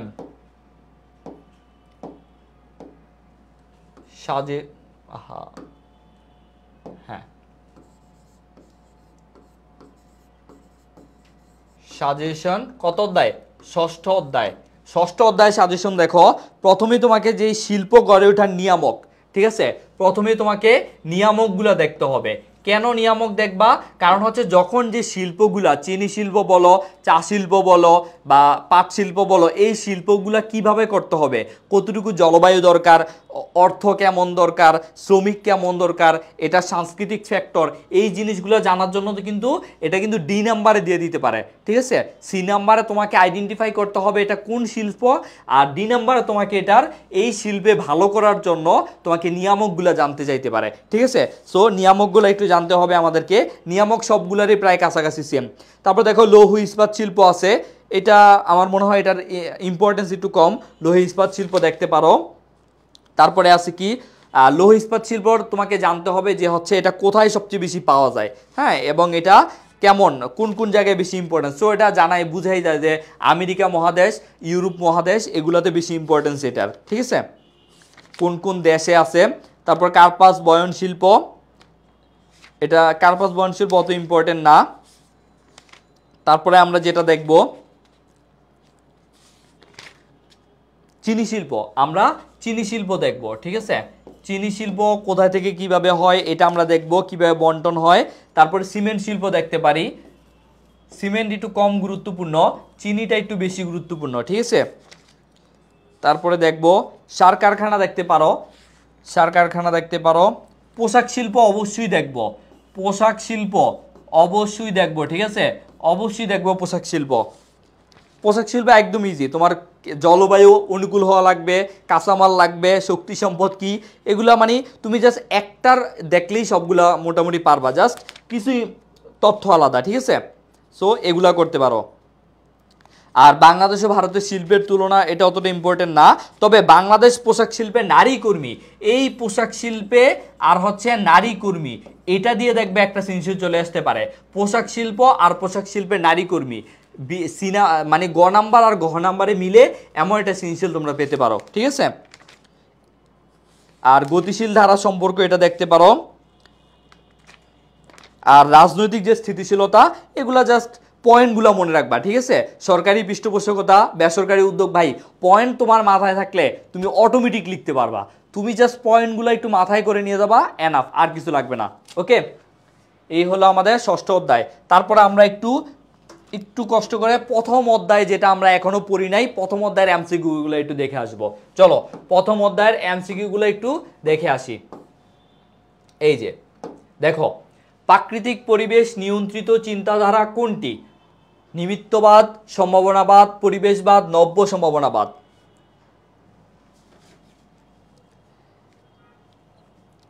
একটু লাভ কোথায়, একটু লাভ দাও। এই যে এত সুন্দর করে তোমাদের ক্লাস নিচ্ছি, একটু লাভ দাও, একটু সুন্দর করে জাস্ট একটু লাভগুলা। আসল ভালোবাসা তো দিবা না, নকল ভালোবাসা দাও। এই যে ফেসবুকে একটা লাভ চিহ্ন আছে না, একটা লাভ রিয়েক্ট আছে, তো সেই লাভ রিয়েক্টটা একটু দিয়ে দাও, সমস্যা কি, তাই না? টাকা পয়সা তো চাই না, একটু ভালোবাসা, একটু শেয়ার, এটাই তো চাইছি, তাই না? ওকে, হ্যাঁ, টেস্ট পেপার থেকে কিছু সিকিউ দেখে যেতে পারো, তবে আমি যে জিনিসগুলো বললাম না, এই জিনিসগুলো একটু মানে মাথায় রাখো, যে এই জিনিসগুলো আসলে আমি এইভাবে পয়েন্টগুলো সাজাবো। একটা ব্যাপার বলি, তুমি যখন সি নাম্বার মানে গ নাম্বার এবং ঘ নাম্বার যখন প্রশ্ন অ্যান্সার করবা, তখন তুমি যদি হচ্ছে কি বলে প্রশ্ন ধারা অনুযায়ী যদি তুমি পয়েন্ট আউট করে লিখতে পারো, পয়েন্ট আউট করে লিখতে পারো, যেহেতু ভূগোলে ম্যাপের একটা ব্যাপার আছে, সেটা হচ্ছে ফার্স্ট চ্যাপ্টারে, ঠিক আছে, মানে ফার্স্ট পেপারে তুমি ফার্স্ট পেপারে ইজিলি এ প্লাস উঠাইতে পারবা। ফার্স্ট পেপারে তুমি ভাইয়া ইজিলি এ প্লাস উঠাইতে পারবা, কি করবা, সেখানে তুমি চিত্র আঁকা দিলে তোমাকে এমনি নাম্বার দিয়ে দিবে। কিন্তু সেকেন্ড পেপারে কিন্তু তোমার নাম্বার উঠানোর সম্ভাবনা খুব কম, ঠিক আছে। সেকেন্ড পেপারে টিচাররা নাম্বার দিতে চায় না, এটা আমিও ফেস করে আসছি। সো এখানে তোমাকে নাম্বার উঠাইতে হইলে একটাই কাজ, সেটা হচ্ছে পয়েন্ট আউট করতে হবে। আমি কি করতাম জানো, আমি যখন ভূগোল দ্বিতীয় পত্র পরীক্ষা দিতাম, ফার্স্ট পেপার যখন পরীক্ষা দিতাম, তখন অনেক চিত্র আঁকতাম, আমাকে নাম্বার দিয়ে দিত, এ প্লাস পাইতাম। কিন্তু সেকেন্ড পেপারে আমার এ প্লাস তোলা অনেক টাফ হয়ে যাইতো, মানে ইয়েতে পরীক্ষায়, কলেজের পরীক্ষায়, ঠিক আছে। কলেজের পরীক্ষায় আমি এই জন্য কী করতাম, যেগুলোতে পয়েন্ট মোটামুটি নাও দেওয়া যায়, তাও আমি বেশি করে পয়েন্ট করে দিতাম, কারণ পয়েন্ট দেখলে টিচাররা মনে করে হ্যাঁ পয়েন্টগুলো একটু দেখে। কিন্তু তুমি যদি একদম মানে একদম সিরিয়ালি আপনি লিখে যাও, ওইগুলো কিন্তু টিচাররা খুব বেশি পড়তেও পারে না, আর স্যাটিসফাইডও হন না, সেজন্য পয়েন্ট করে লেখা ট্রাই করবা, ঠিক আছে। তবে আবার যেগুলোতে একদমই পয়েন্ট করা যায় না, ওগুলোতে পয়েন্ট দিও না, ঠিক আছে। যেমন পোশাক শিল্পে নারীদের ভূমিকা, এটা একটা প্রশ্ন, ওইখানে তুমি খুব সুন্দর করে পয়েন্ট করে দিতে পারো, ঠিক আছে, ওইখানে তুমি পয়েন্ট করে দিতে পারো। বাট যেগুলোতে মানে ইয়ে করা যায় না, ওগুলোতে দেওয়া যাবে না, ঠিক আছে। আচ্ছা, 61-এর কি অ্যান্সার দেখি। জেসমিন আক্তার জুই বলছে 51-এর ক, তারপরে হচ্ছে শ্রাবণী ভৌমিক বলছে 51-এর ক, ফাতেমা আক্তার রিয়া বলছে 61-এর ক, সরি আমরা 61, হ্যাঁ, মইনুল ইসলাম দীপু বলছে 61-এর ক, আব্দুল্লাহ মামুন বলছে 61-এর ক, সানজিদ আক্তার 61-এর ক, অর্থাৎ সবাই কিন্তু 61-এর ক বলতেছ, তাই তো, সবাই কিন্তু হচ্ছে 61-এর ক বলতেছ। আচ্ছা, আমি অ্যান্সার দিচ্ছি।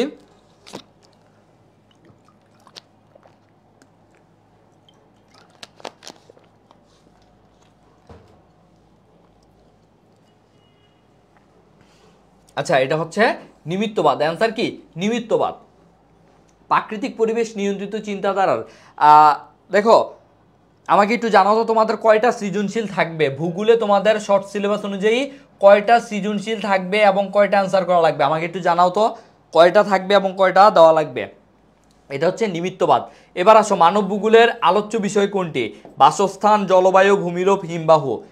আমরা জানি যে ভূগোল দুই প্রকার, একটা হচ্ছে মানব ভূগোল আর একটা হচ্ছে প্রাকৃতিক ভূগোল। মানব ভূগোল হচ্ছে মানব জীবনের সাথে সম্পর্কিত। শোনো ভাইয়া, তুমি জাস্ট আমার এতটুকু কথা শোনো, তাতে যদি প্রথম মানে প্রথম অধ্যায় থেকে একটা প্রশ্ন আসে তাও লিখতে পারবা। ভূগোলকে দুই ভাগে ভাগ করা হয়েছে, মানব ভূগোল, প্রাকৃতিক ভূগোল। মানব ভূগোল কোনগুলা? আমাদের মানুষের সাথে সম্পর্কিত যে জিনিসগুলা, অর্থনীতি, ভূগোল মানে হচ্ছে রাজনীতি, এই যে জিনিসগুলো আমরা করি এগুলোই হচ্ছে তোমার মানব ভূগোল। আর প্রাকৃতিক ভূগোল কোনগুলা? এই যে সমুদ্রবিদ্যা, জলবায়ুবিদ্যা, পানিবিদ্যা, আবহাওয়াবিদ্যা, এই যে জিনিসগুলা এগুলাই কিন্তু হচ্ছে প্রাকৃতিক ভূগোলের আন্ডারে আছে, ঠিক আছে? সো এই জিনিসগুলা তুমি যারা এখনো বই ধরো নাই, এমন অনেকেই আছে আমি জানি যারা বই ধরেই নাই, জাস্ট তুমি হালকা পাতলা একদম লাইন বাই লাইন তোমার মুখস্থ করতে হবে, নো নিড, ঠিক আছে? জাস্ট হচ্ছে তোমার করতে হবে, একদম চুম্বক যে তথ্যগুলা সেগুলোই কিন্তু আমি এখানে নিয়ে আসছি, এবং তোমরা যদি এগুলাই দেখো তাইলেই কিন্তু এনাফ, ঠিক আছে? সো আসো, মানব ভূগোলে আলোচ্য বিষয় কোনটি? 62 8টা থাকবে, 5টা দিতে হবে, মানে আমরা যে নিয়মে ছিলাম ওইটাই। তাইলে তুমি কি করবা জানো? তাইলে তোমার আছে কয়টা অধ্যায় দেখো, 1 আছে, 2 আছে, 4 আছে, 5 আছে, 6 আছে, ঠিক আছে? এগুলো যদি আমি ধরি 10ও আছে, কিন্তু 10টা হচ্ছে মানচিত্র, মানে হচ্ছে প্র্যাকটিক্যাল মেবি। তো এই 5টা যদি ধরো তুমি, এই 5টা থেকে তোমার 8টা সৃজনশীল থাকবে, অর্থাৎ আমি বলতে পারি 6 5 4, এই 3টা থেকে তোমার 6টা থাকবে, ঠিক আছে? আর 2 থেকে 1টা বা 2টা থাকতে পারে, এখান থেকে একটা তো মাস্ট থাকবেই হয়তো।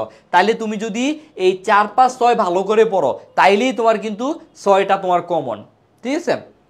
6টা কমন না পড়লেও 5টা কমন, আর 2 তো অনেক ইজি, ঠিক আছে? 2 অনেক ইজি না? যারা আমি মনে করি যে যারা ভালো করতে চাও তারা 2 4 5 6 সৃজনশীলের জন্য একদম ভালো করে পড়ে যাও, আর এমসিকিউর জন্য তো সবই পড়া লাগবে। তো এইভাবে মানে সবগুলাই তো আর তুমি সৃজনশীলের জন্য পড়বা না, তোমার যেগুলো অধ্যায় ভালো পারো সেগুলো একটু ভালো করে পড়ো সৃজনশীলের জন্য। আচ্ছা, মানব ভূগোলে আলোচ্য বিষয়, আচ্ছা মানব ভূগোলে আলোচ্য বিষয় হচ্ছে বাসস্থান, ঠিক আছে? এটার অ্যান্সার হবে বাসস্থান। এবার আসো, আমরা নেক্সট প্রশ্নে যাচ্ছি। আমাদের এমসিকিউ আর অল্প কিছু আছে, আমাদের 70টা এমসিকিউ ছিল, আমরা 63 নম্বরে চলে আসছি। হ্যাঁ, প্রথম পত্র ক্লাস দিব তো, কালকেই আমাদের প্রথম পত্র ক্লাস, কালকে সকাল 10টায়, আগামীকাল সকাল 10টায় আমাদের প্রথম পত্র ক্লাস, ভূগোল প্রথম পত্র ক্লাস, সবাই চলে আসবা। মানবীয় ভূগোলের প্রধান উপাদান কোনটি বলো? 63 নাম্বার। নীল পাখি বলছে 63 এর গ, অর্থাৎ সে বলছে মানুষ। মেহাদি হাসান বলছে 63 এর গ। ওকে, বাকিদের কি অবস্থা দেখি। অঙ্কিতা পল বলছে 63 এর ক।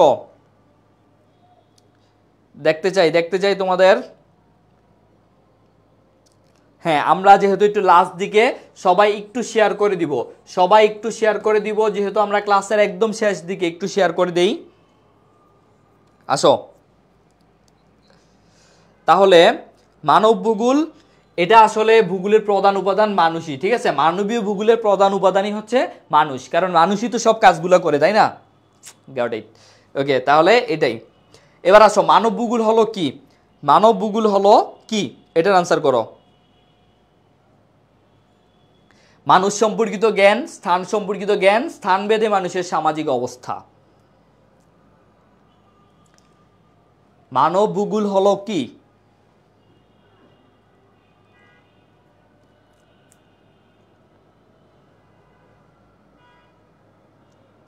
হ্যাঁ, হিরক বলছে আমার অ্যান্স দেখে না, এই যে দেখে ফেললাম তোমার অ্যান্স। শ্রাবণী ভৌমিক বলছে ডি, জেসমিন আক্তার জুই বলছে ডি। ওকে, সবাই বলছে 1 2 3। বাকিদের কি অবস্থা দেখি।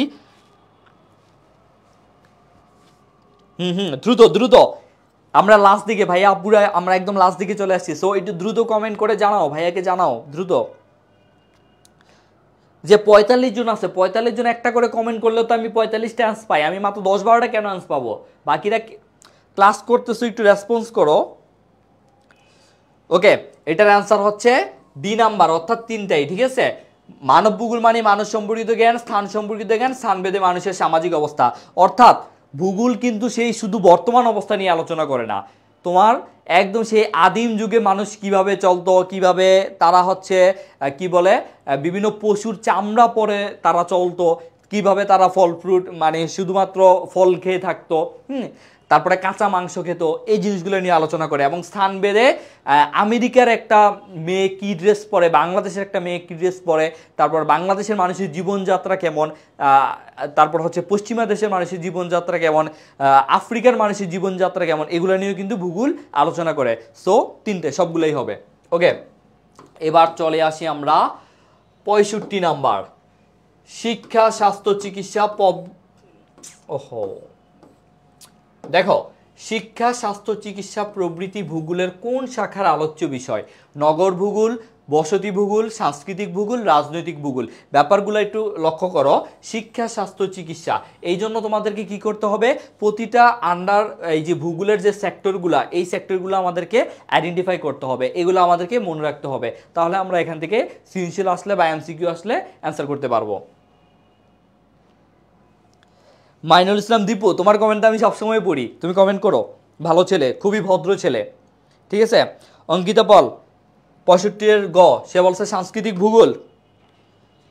ওকে, মাহাদি হাসান বলছে 35 সি, হিরক বলছে 65 গ, জেসমিন আক্তার জি বলছে 65 গ, শ্রাবণী ভৌমিক বলছে 65 গ, আব্দুল্লাল মামুন, তহিদ ইসলাম 65 সি, সবাই বলতেছে সাংস্কৃতিক ভূগোল, সাংস্কৃতিক ভূগোল, সাংস্কৃতিক ভূগোল। ওকে, তাহলে আমরা কি পাচ্ছি, আমরা কিন্তু সাংস্কৃতিক ভূগোলই পাচ্ছি। ওকে, তাহলে অ্যান্সার কিন্তু সাংস্কৃতিক ভূগোল। এবার আসো 66, ভাষা ধর্ম বর্ণ সংস্কৃতি নিয়ে মানব ভূগোলে যে শাখা আলোচনা করা হয়। দেখো, শিক্ষা স্বাস্থ্য চিকিৎসা এগুলো কিন্তু সাংস্কৃতিক ভূগোল, এগুলো নগর ভূগোলও না, বসতিও না, রাজনৈতিকও না। এবার দেখো, ভাষা ধর্ম বর্ণ সংস্কৃতি এগুলো কোন ভূগোল, এই টাইপের প্রশ্ন কিন্তু অবশ্যই আসবে। এবং তোমার যদি 25টা অ্যান্সার করা লাগে, তাহলে তুমি যদি হচ্ছে 6টা অধ্যায়কে ভাগও দাও, তাহলে 318, 4, 6, 24, ঠিক আছে। প্রতিটা অধ্যায় থেকে তোমার 3টা অথবা 4টা করে এমসিকিউ থাকবে, ঠিক আছে। সো সেক্ষেত্রে প্রথম অধ্যায় থেকে তোমার 2 থেকে 3টা অবশ্যই থাকবে। আচ্ছা, আমরা এখন 66তে, অঙ্কিতা বল 66 খ, সে বলছে সাংস্কৃতিক ভূগোল, আব্দুল্লাহ মামুন বলছে ডি গ্রামীণ ভূগোল। হ্যাঁ, এবার তো একটু কনফিউশন তোমাদের লাগবেই, দেখি এবার কনফিউশন কার কার, এবার কার কার হয় একটু দেখবো। মাহাদি হাসান বলছে খ সাংস্কৃতিক, মাইনুল ইসলাম দীপু বলছে খ সাংস্কৃতিক, তৌহিদ বলছে জনসংখ্যা ভূগোল, মাহাদি বলছে সাংস্কৃতিক ভূগোল, আব্দুল্লাহ মামুন বলছে ডি অর্থাৎ গ্রামীণ ভূগোল। আমাদের এমসিকিউ আর মাত্র 4টা আছে, আর 4টা এমসিকিউ আমরা মাত্র দেখব, ঠিক আছে। হ্যাঁ, প্রথম পত্র এই যে আজকে, তোমরা কি আজকে আর প্রথম পত্র পড়বা? হ্যাঁ, পড়তে পারো, তোমরা পড়ো। আজকে তোমরা প্রথম পত্রগুলা একটু দেখো, ঠিক আছে, কোন কোন অধ্যায় কেমন। যেমন দ্বিতীয় অধ্যায় অবশ্যই দেখবা, তারপরে আরও কিছু অধ্যায় আছে। আজকে রাতে তোমরা দ্বিতীয় এবং যেগুলো তোমরা ভালো পারো ওইগুলো দেখো। কালকের ক্লাসটা আমার যারা করবা, ইনশাল্লাহ তোমরা একটা ভালো, আজকে যেমন প্রতিটা অধ্যায় থেকে একটা ভালো ধারণা পাইছো না, কালকেও এরকম একটা ভালো ধারণা পাবা ইনশাল্লাহ, ঠিক আছে। সো দেখো, ভাষা ধর্ম বর্ণ এটা কি 66 খ। আচ্ছা, এটার অ্যান্সার সাংস্কৃতিক ভূগোল, এটার অ্যান্সার কি, এটারও সাংস্কৃতিক ভূগোল, দুইটাই সেম। ওকে, এবার চলো আমরা নেক্সট প্রশ্নে যাচ্ছি। ব্রাজিল কোন দেশের উপনিবেশ ছিল? যারা ব্রাজিল সাপোর্ট করো তারা যদি এই তথ্য না জানো তাহলে কিন্তু খবর আছে। ব্রাজিল কোন দেশের, ব্রাজিল কোন দেশের উপনিবেশ ছিল বলো।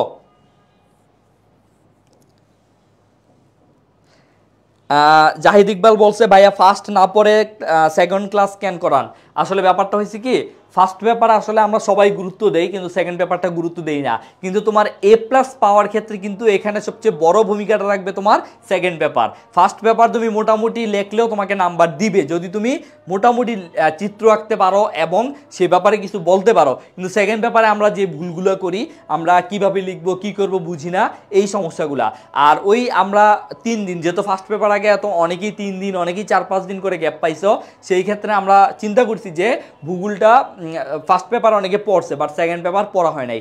এই জন্য আজকে আমরা সেকেন্ড পেপারটা নিলাম, কালকে আমরা সারাদিন শুধু ফার্স্ট পেপার নিব এবং আশা করি ফার্স্ট পেপার তোমরা পড়ছো এতদিন, কালকে পড়লেই হয়ে যাবে, ঠিক আছে। ওকে, ব্রাজিল কোন দেশের উপনিবেশ ছিল? দ্রুত দ্রুত অ্যান্সার করতে হবে। আচ্ছা মইনুল ইসলাম দীপু বলছে আমি ব্রাজিল করি না তাই উত্তর দিব না। আচ্ছা তোমরা যারা ঢাকা বোর্ডের আছো এবং মেসির প্রশ্ন যে আসছে তোমরা কারা কারা আনসার করছো বলো? মেসির প্রশ্ন যে আসছে তোমরা কারা কারা আনসার করছো, মানে ব্রাজিল ফ্যান হয়ে কারা কারা আনসার করছো? অনেকে তো এসে দেখলাম যে ব্রাজিল একজন ব্রাজিলিয়ান সাপোর্টার হিসেবে এই প্রশ্নের অ্যান্সার করা আমার জন্য মানে খুবই বিব্রত, এবং 5 নম্বরের জন্য আমরা এই ধরনের কাজ করতে পারি না। অনেকে এসে পোস্ট দিছে দেখলাম। তোমাদের কি অবস্থা, তোমরা কি করছো? আচ্ছা সবাই বলতেছে 67 এর সি। পর্তুগাল বলতেছে, হ্যাঁ পর্তুগাল। এক সময় কিন্তু ব্রাজিল পর্তুগালের আন্ডারে ছিল এবং ব্রাজিল যে ভাষাটা ইউজ করে সেই ভাষাটা কিন্তু পর্তুগিজ ভাষা, ঠিক আছে? ওকে, এবার আসো নিচের মহাদেশগুলোর মধ্যে আয়তনে ক্ষুদ্রতম কোনটি? ইউরোপ, অ্যান্টার্কটিকা, উত্তর আমেরিকা, দক্ষিণ আমেরিকা। লাইক ক্লাস 6-7 এর একটা প্রশ্ন দিয়ে দিছি আমি। হ্যাঁ ফার্স্ট পেপার তো অনেক চিত্র, তুমি অশ্বমণ্ডল, গুরুমণ্ডল, কেন্দ্রমণ্ডল এইটা দিয়ে জাস্ট তুমি চিত্র এঁকেই তুমি 2 মার্ক পেয়ে যেতে পারো। এটা কালকে দেখাবো আমি, এই জিনিসটা কালকে দেখাবো।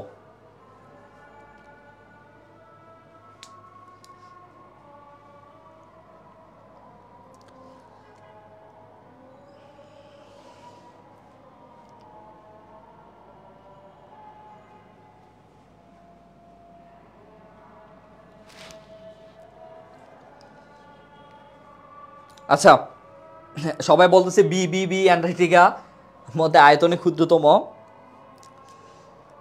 আচ্ছা এটা অনেকে এই জন্যই এই যে কনফিউশন তো লাগছে। অ্যান্টার্কটিকা মহাদেশ কিন্তু অনেক বড়, ঠিক আছে? অ্যান্টার্কটিকা মহাদেশ অনেক বড়, 3য় বৃহত্তম খুব সম্ভবত, বাট এটার উত্তর হবে ইউরোপ। ইউরোপ হচ্ছে আয়তনে ক্ষুদ্রতম মহাদেশ, ঠিক আছে? ওকে এবার আসো, দ্বীপ মহাদেশ বলা হয় কোন মহাদেশকে? দ্বীপ মহাদেশ বলা হয় কোন মহাদেশকে বলো? 69। আমাদের এই দুইটা শেষ এমসিকিউ, এই 69 আর 70 করলে আমাদের এমসিকিউ শেষ। দেখি 69 আর 70 এই দুইটা আমি আশা করি সবাই অ্যান্সার করবে। 69 আর 70 সবাই অ্যান্সার করবে আমি আশা করি।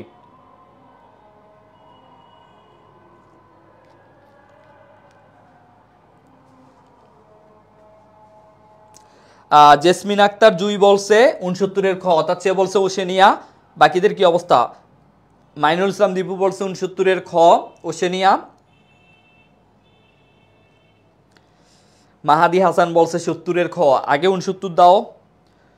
নীল পাখি 69 এর খ, হিরক 69 এর খ, আশরাফুল 69 এর খ, ফাতেমা আক্তার রিয়া 69 এর খ, মাইনুল ইসলাম দীপু 69 এর খ। 100%, সে 100% গ্যারান্টি দিছে ওশেনিয়া হবে, ঠিক আছে? এটা ভালো, কিন্তু তুমি ভুল করো সঠিক করো যাই করো একদম ফুল কনফিডেন্সের সাথে করবা, তাইলে কিন্তু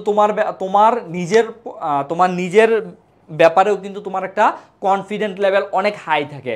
তখন তুমি যেই কাজই করো সেই কাজটা তোমার কাছে অনেক ইজি হয়ে যাবে। এই ধরো আমি এখন তোমাদের সামনে এসে ক্লাস নিচ্ছি, ঠিক আছে?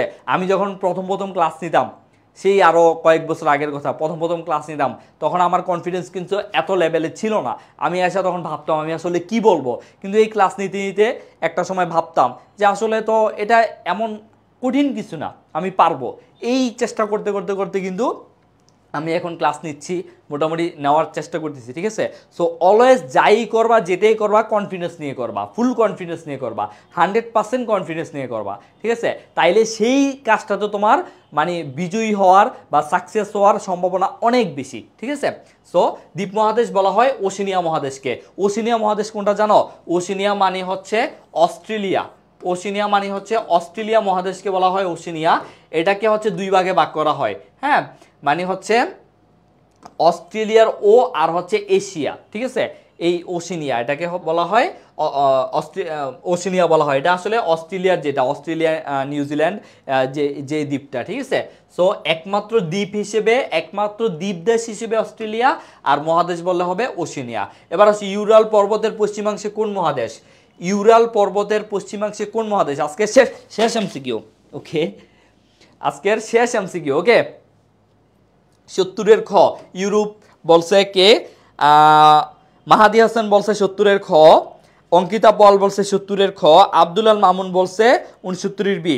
আচ্ছা, আমি হচ্ছে যারা আজকে আমাদের এই যে বেশি বেশি শেয়ার দিছো এবং হচ্ছে বেশি করে হচ্ছে মেনশন দিছো, তাদের নাম হচ্ছে কালকের ক্লাসে, আগামীকালকের ক্লাসে আমি হচ্ছে 3 জনের নাম কিন্তু বলে দিব, ঠিক আছে? আগামীকাল ক্লাসে আমি 3 জনের নাম বলে দিব। আজকের ক্লাসে যারা বেশি শেয়ার দিছো এবং মেনশন দিছো এবং বেশি বেশি সঠিক অ্যান্সার দিছো। ওকে, ইউরাল পর্বতের পশ্চিমাংশে কোন মহাদেশ? ইউরোপ, আফ্রিকা, উত্তর আমেরিকা। লাস্ট আব্দুল আল মামুন বলছে 70-এর বি, মাইনুল হোসেন বিপুল বলছে 70-এর বি। বাকিদের কি অবস্থা? লাস্ট টাইম হবে নাকি একটা শেয়ার? সবাই একটা করে শেয়ার দিয়ে যাও। লাস্ট টাইম 103 আছে, একটু শেয়ার দিয়ে যাও লাস্ট টাইম, ঠিক আছে? ওকে, এর অ্যান্সার হচ্ছে ইউরোপ। আচ্ছা, এবার চলো আমরা দেখি সাজেশনটা একটু দেখি। দেখো এখানে সাজেশন কি খুব বেশি আছে? খুব বেশি তো মনে হয় না, নাই। আচ্ছা, এই আমাদের সাজেশন।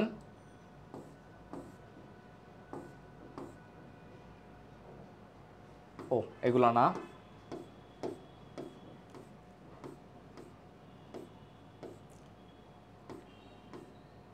হ্যাঁ, চলো আমরা একটু সাজেশনটা দেখি। প্রথম পত্র, প্রথম অধ্যায়, মানব ভূগোলের জনক হচ্ছে ফ্রেডরিক রাজেল। মানব ভূগোলের জনক কে? ফ্রেডরিক রাজেল, এটা মনে রাখবা। আর মানব ভূগোলের প্রকৃত প্রতিষ্ঠাতা বলা হয় ভিদাল দা পারাস। ওকে, তারপর ভূগোলের যে শাখায় মানুষের অর্থনৈতিক ক্রিয়াকলাপ আলোচনা করা হয় তাকে বলা হয় অর্থনৈতিক ভূগোল। অর্থনৈতিক ভূগোলের প্রধান আলোচিত বিষয় হচ্ছে মানুষ। তারপর পার্বত্য অঞ্চল, সাপোৎসঙ্কুল বন্ধুর, এটা তোমাদের বইয়ের একটা লাইন। তারপর প্রাকৃতিক পরিবেশ নিয়ন্ত্রিত চিন্তাধারাকে বলা হয় নিমিত্তবাদ। একটু আগে এটা নিয়ে একটা এমসিকিউ কিন্তু আমরা দেখে আসছি, নিমিত্তবাদ। সো প্রাকৃতিক পরিবেশ নিয়ন্ত্রিত চিন্তাধারাকে বলা হয় নিমিত্তবাদ। আর মানব ভূগোলে আলোচ্য বিষয় একটা বিষয় হচ্ছে খনিজ। বাংলাদেশের উপর দিয়ে অতিক্রান্ত, এটা অতিক্রান্ত হবে, অতিক্রান্ত দ্রাঘিমা রেখা হচ্ছে 90 ডিগ্রি পূর্ব। সো এই জিনিসটা কিন্তু আমাদের একবার রিভাইজ দেওয়া হয়ে গেল, তারপরে তোমরা পরীক্ষার আগের দিন একবার রিভাইজ দিবা, ঠিক আছে? ভূগোল শাস্ত্রের ক্রম বিকাশের ক্ষেত্রে অঞ্চল শব্দটি ব্যবহার করেন রিচার্ড হাডসন, এটা অতটা গুরুত্বপূর্ণ না। দ্বিতীয় বিশ্বযুদ্ধের সময় বাফার রাষ্ট্র ছিল বেলজিয়াম। এবার তোমরা আমাকে বলো বাফার রাষ্ট্র কি? দেখি আমাকে বলো বাফার রাষ্ট্র কি বলতে তোমরা কি বুঝো? আমার জিকে ক্লাস মিস করতেছো? হ্যাঁ, আমার জিকে ক্লাস হবে। তোমরা যারা হচ্ছে এডমিশনের পরে আমরা অনেকগুলো ফ্রি ক্লাস দেবো জিকে, সো তখন এই পেজেই তোমরা কিন্তু জিকে ক্লাস করতে পারবে আমার, ঠিক আছে? ইনশাল্লাহ একদম তোমাদেরকে খুব সুন্দর টেকনিকের সাহায্যে আমরা জিকে শিখাবো। ওকে, মেহেদি হাসান, বাফার রাষ্ট্র কি? কেউ অ্যান্সার দিবা? বাফার রাষ্ট্র কি?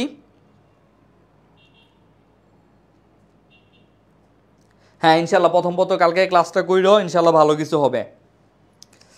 ওকে, তাহলে বাফার রাষ্ট্র যারা জানো না, বাফার রাষ্ট্র মানে হচ্ছে ধরো কি বলে, আচ্ছা মনে করো ঘরের বড় মেয়ে বা ঘরের বড় সন্তান, ঠিক আছে?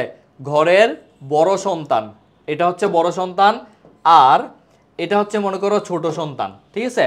বড় সন্তান আর ছোট সন্তান, বা থাকে না যে বলে যে ঘরের বড় আর ঘরের ছোট, এরা অলওয়েজ মনে করো ঝগড়াঝাটি করে, ঠিক আছে? এরা অলওয়েজ ঝগড়াঝাটি করে। যে বড় বাপ মা তারে মনে করো ছোট থেকে অনেক অনেক বেশি আদর দিছে, সেও বাপ মার আদরের, আর যে ছোট সেও মনে করে এখন তো আরো বেশি আদরের। মাঝখানে পরে মনে করে মেজো সন্তান, ঠিক আছে? এখন বড় সন্তান আর মেজো সন্তানের দুইজনেরই পরিবারে অনেক কদর, ঠিক আছে? দুইজনকেই পরিবারে অনেক কদর করে, কিন্তু মেজো সন্তানকে কোনো কদর করে না, সে সবসময় একটু মানে ইয়ে হয়ে থাকে, সংসারে তার এত মূল্য নাই। সো এই যে দুই পাশে দুইটা প্রতিপক্ষ, দুইটা খুবই শক্তিশালী প্রতিপক্ষ, তার মাঝখানে যে আছে সে হচ্ছে বাফার রাষ্ট্র, ঠিক আছে? সে হচ্ছে বাফার রাষ্ট্র। এখানে কেউ কি আসো বড় সন্তান মেজো সন্তান বা বড় আর ছোট সন্তান, এরা হচ্ছে সবসময় কি করে, মেজো সন্তান যে তার উপর সবসময় মানে সব দোষ এদের ঘাড়ে দেয়, আর হচ্ছে এরা হচ্ছে বাসায় এক ধরনের উপেক্ষিত মানুষ, যেমন আমি, ঠিক আছে? আমিও মেজো। তো এই হচ্ছে, আর এটা কেন বুঝাইলাম, কারণ হচ্ছে বাফার রাষ্ট্র বলতে বুঝাচ্ছে ধরো এই যেমন ধরো বেলজিয়াম, এই হচ্ছে ছোট একটা দেশ, কিন্তু এর এই পাশে দুইটা বৃহৎ শক্তিশালী দেশ, যারা হচ্ছে যুদ্ধের মধ্যে জড়াইয়া পড়ছে, ঠিক আছে? দুই পাশে দুইটা শক্তিশালী দেশ যারা যুদ্ধ করে এবং মাঝখানে যেটা থাকে সেটা হচ্ছে বাফার স্টেট। ক্লিয়ার? বরিশাল আর নোয়াখালীর মাঝখানে চট্টগ্রাম না তো? এই যে বাচ্চারা ম্যাপ পড়ো না? তোমরা কি ম্যাপ পড়ো না? ম্যাপে কি হয়েছে এই দেখো, এই হচ্ছে বাংলাদেশের ম্যাপ, ঠিক আছে? এই হচ্ছে বাংলাদেশের ম্যাপ। তো এই ম্যাপের মধ্যে এটা হচ্ছে চিটাগং, ঠিক আছে? এটা হচ্ছে চট্টগ্রাম ডিভিশন, ঠিক আছে? এটা হচ্ছে তোমার রাঙামাটি, খাগড়াছড়ি, রাখাবা, এটা হচ্ছে বান্দরবান, রাঙামাটি, খাগড়াছড়ি, বান্দরবান, এটা হচ্ছে এই যে এই পাশে হচ্ছে আর কি কক্সবাজার, এই পাশে হচ্ছে কক্সবাজার, আর এই যে এই পাশে হচ্ছে সিলেট, আর এই পাশে হচ্ছে কুমিল্লা, আর এই পাশে হচ্ছে মেনলি বরিশাল ধরা হয়, বরিশাল, আর এই পাশে হচ্ছে নোয়াখালী, ঠিক আছে? তাহলে মাঝখানে কেমনে পড়লো? চট্টগ্রাম তো এক সাইডে পড়লো, আর এই পাশে নোয়াখালী, আর এই পাশে হচ্ছে বরিশাল, ঠিক আছে? এই জন্য বেশি বেশি ম্যাপ জানতে হবে, ম্যাপ পড়তে হবে। হ্যাঁ, প্রথম পত্রে কালকে সারাদিন প্রথম পত্রে ক্লাস হবে, কালকে সারাদিন প্রথম পত্রে ক্লাস হবে, সকাল 10টা থেকে সবাই চলে আসবা, ঠিক আছে? হ্যাঁ, আচ্ছা, তাহলে এটা আমরা বুঝলাম। এবার চলো, বরফকৃত মহাদেশ হচ্ছে অ্যান্টার্কটিকা, এটা আমরা সবাই জানি। বর্তমানে যে দেশ কনফেডারেশন রাষ্ট্র সেটা হচ্ছে সুইজারল্যান্ড, অর্থাৎ কি কনফেডারেশন মানে হচ্ছে নিরপেক্ষ রাষ্ট্র। এবার আসো, 2 স্তর বিশিষ্ট আইনসভা রয়েছে, যুক্তরাষ্ট্র, যুক্তরাজ্য, ভারত, মিয়ানমার প্রভৃতি। 2 স্তর বিশিষ্ট মানে হচ্ছে কি, বাংলাদেশ কি এক কক্ষ বিশিষ্ট না, ওটা হচ্ছে 2 কক্ষ বিশিষ্ট। এদের একটা হচ্ছে উচ্চ কক্ষ আর একটা হচ্ছে নিম্ন কক্ষ, ঠিক আছে? এটাই বুঝাইছে। তারপর এখানে দেখতে পাচ্ছ বিশ্বের বৃহত্তম গণতান্ত্রিক রাষ্ট্র হচ্ছে ভারত। বাংলাদেশ সবচেয়ে বেশি বৃষ্টিপাত হয় সিলেটে। বাংলাদেশের 3 দিক দিয়ে ভারত বাংলার সাথে, এগুলো খুবই ইজি কথা, এগুলো তোমরা নিজেরা বুঝতে পারবা, এগুলার বুঝা দেওয়ার কিছু নাই। আর এখানে দেখতে পাচ্ছি যে জনসংখ্যা বাংলাদেশ বিশ্বে 8ম, জাপানের সংসদীয় গণতন্ত্র, জাপান জলবায়ু নাতিশীতোষ্ণ, এগুলো তোমরা একটু দেখতে পারো, এগুলো একটু গুরুত্বপূর্ণ কথা এখানে লেখা আছে, এবং এগুলোই কিন্তু তোমাদেরকে পড়তে হবে এডমিশনের সময়। ওকে, আর নাই? আচ্ছা, এখানে আর কিছু তথ্য আছে। এশিয়া মহাদেশের যেদিকে বাংলাদেশ অবস্থিত দক্ষিণে, ঠিক আছে? বাংলাদেশ হচ্ছে এশিয়া মহাদেশের দক্ষিণ প্রান্তে অবস্থিত। বিইউপিতে এই প্রশ্নটা অনেক আসছে। বাংলাদেশের বিভাগ 8টা। ময়মনসিংহ বিভাগ সৃষ্টি হয় হচ্ছে 2015 সালে। ময়মনসিংহ বিভাগ সৃষ্টি হয় 2015 সালে, 2015 সালে, মানে হচ্ছে খুব রিসেন্টলি কিন্তু এই বিভাগটা সৃষ্টি হয়েছে। তার আগে 7টা বিভাগ ছিল। তারপর দক্ষিণ কোরিয়ার দীর্ঘদিন উপনিবেশ ছিল জাপানের।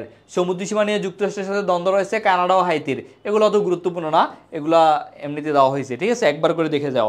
সো আজকের ক্লাস কিন্তু সিলেটে অভিগমন কি আন্তর্জাতিক অভিগমন? ভাই, সিলেট এখন হচ্ছে একটা ছোট লন্ডনের মতো অবস্থা হয়েছে, ঠিক আছে? সিলেটে আমি যতটুকু শুনছি যে লন্ডনের কেউ, সিলেটের কেউ লন্ডনে নাই, এটা আসলে অকল্পনীয়। ওইখানে তো একটা বাংলা টাউনই আছে, ঠিক আছে? তোমরা তো অনেকে জানো যে ওইখানে একটা বাংলা টাউন আছে যেখানে সবচেয়ে বেশি সিলেটিরা থাকে, ঠিক আছে? সো যাদের বন্ধু বান্ধব আছে, এমনকি যারা বিয়ে করার চিন্তা ভাবনা করতেছো, তারা ওই মানে স্থানটা হট টপিক হিসেবে রাখতে পারো, ঠিক আছে? আচ্ছা আচ্ছা, তো আজকের মতো ক্লাস কিন্তু শেষ, দ্য এন্ড, ঠিক আছে? আজকের মতো class the end. So class কেমন লাগলো জানাবা, আর যেগুলো দিলাম এগুলো একটু দেখবা, পরীক্ষার আগের দিন এটা একটু দেখবা, আর আজকে প্রথম পত্রই পড়ো। আমি কালকে ক্লাস নিলে বাকিটা একদম শেষ হয়ে যাবে, ঠিক আছে? আমি যেন কালকে এমসিকিউ ধরার সাথে সাথে তোমরা অ্যান্সার করতে পারো, সেভাবে আজকে প্রথম পত্র শেষ করো, আর কালকে আমি দ্বিতীয় পত্র দেখাই দেবো ইনশাল্লাহ, ঠিক আছে? সো ক্লাস কেমন লাগলো? কোনো কিছু বুঝতে অসুবিধা আছে বা কোনো প্রশ্ন আছে জানাও।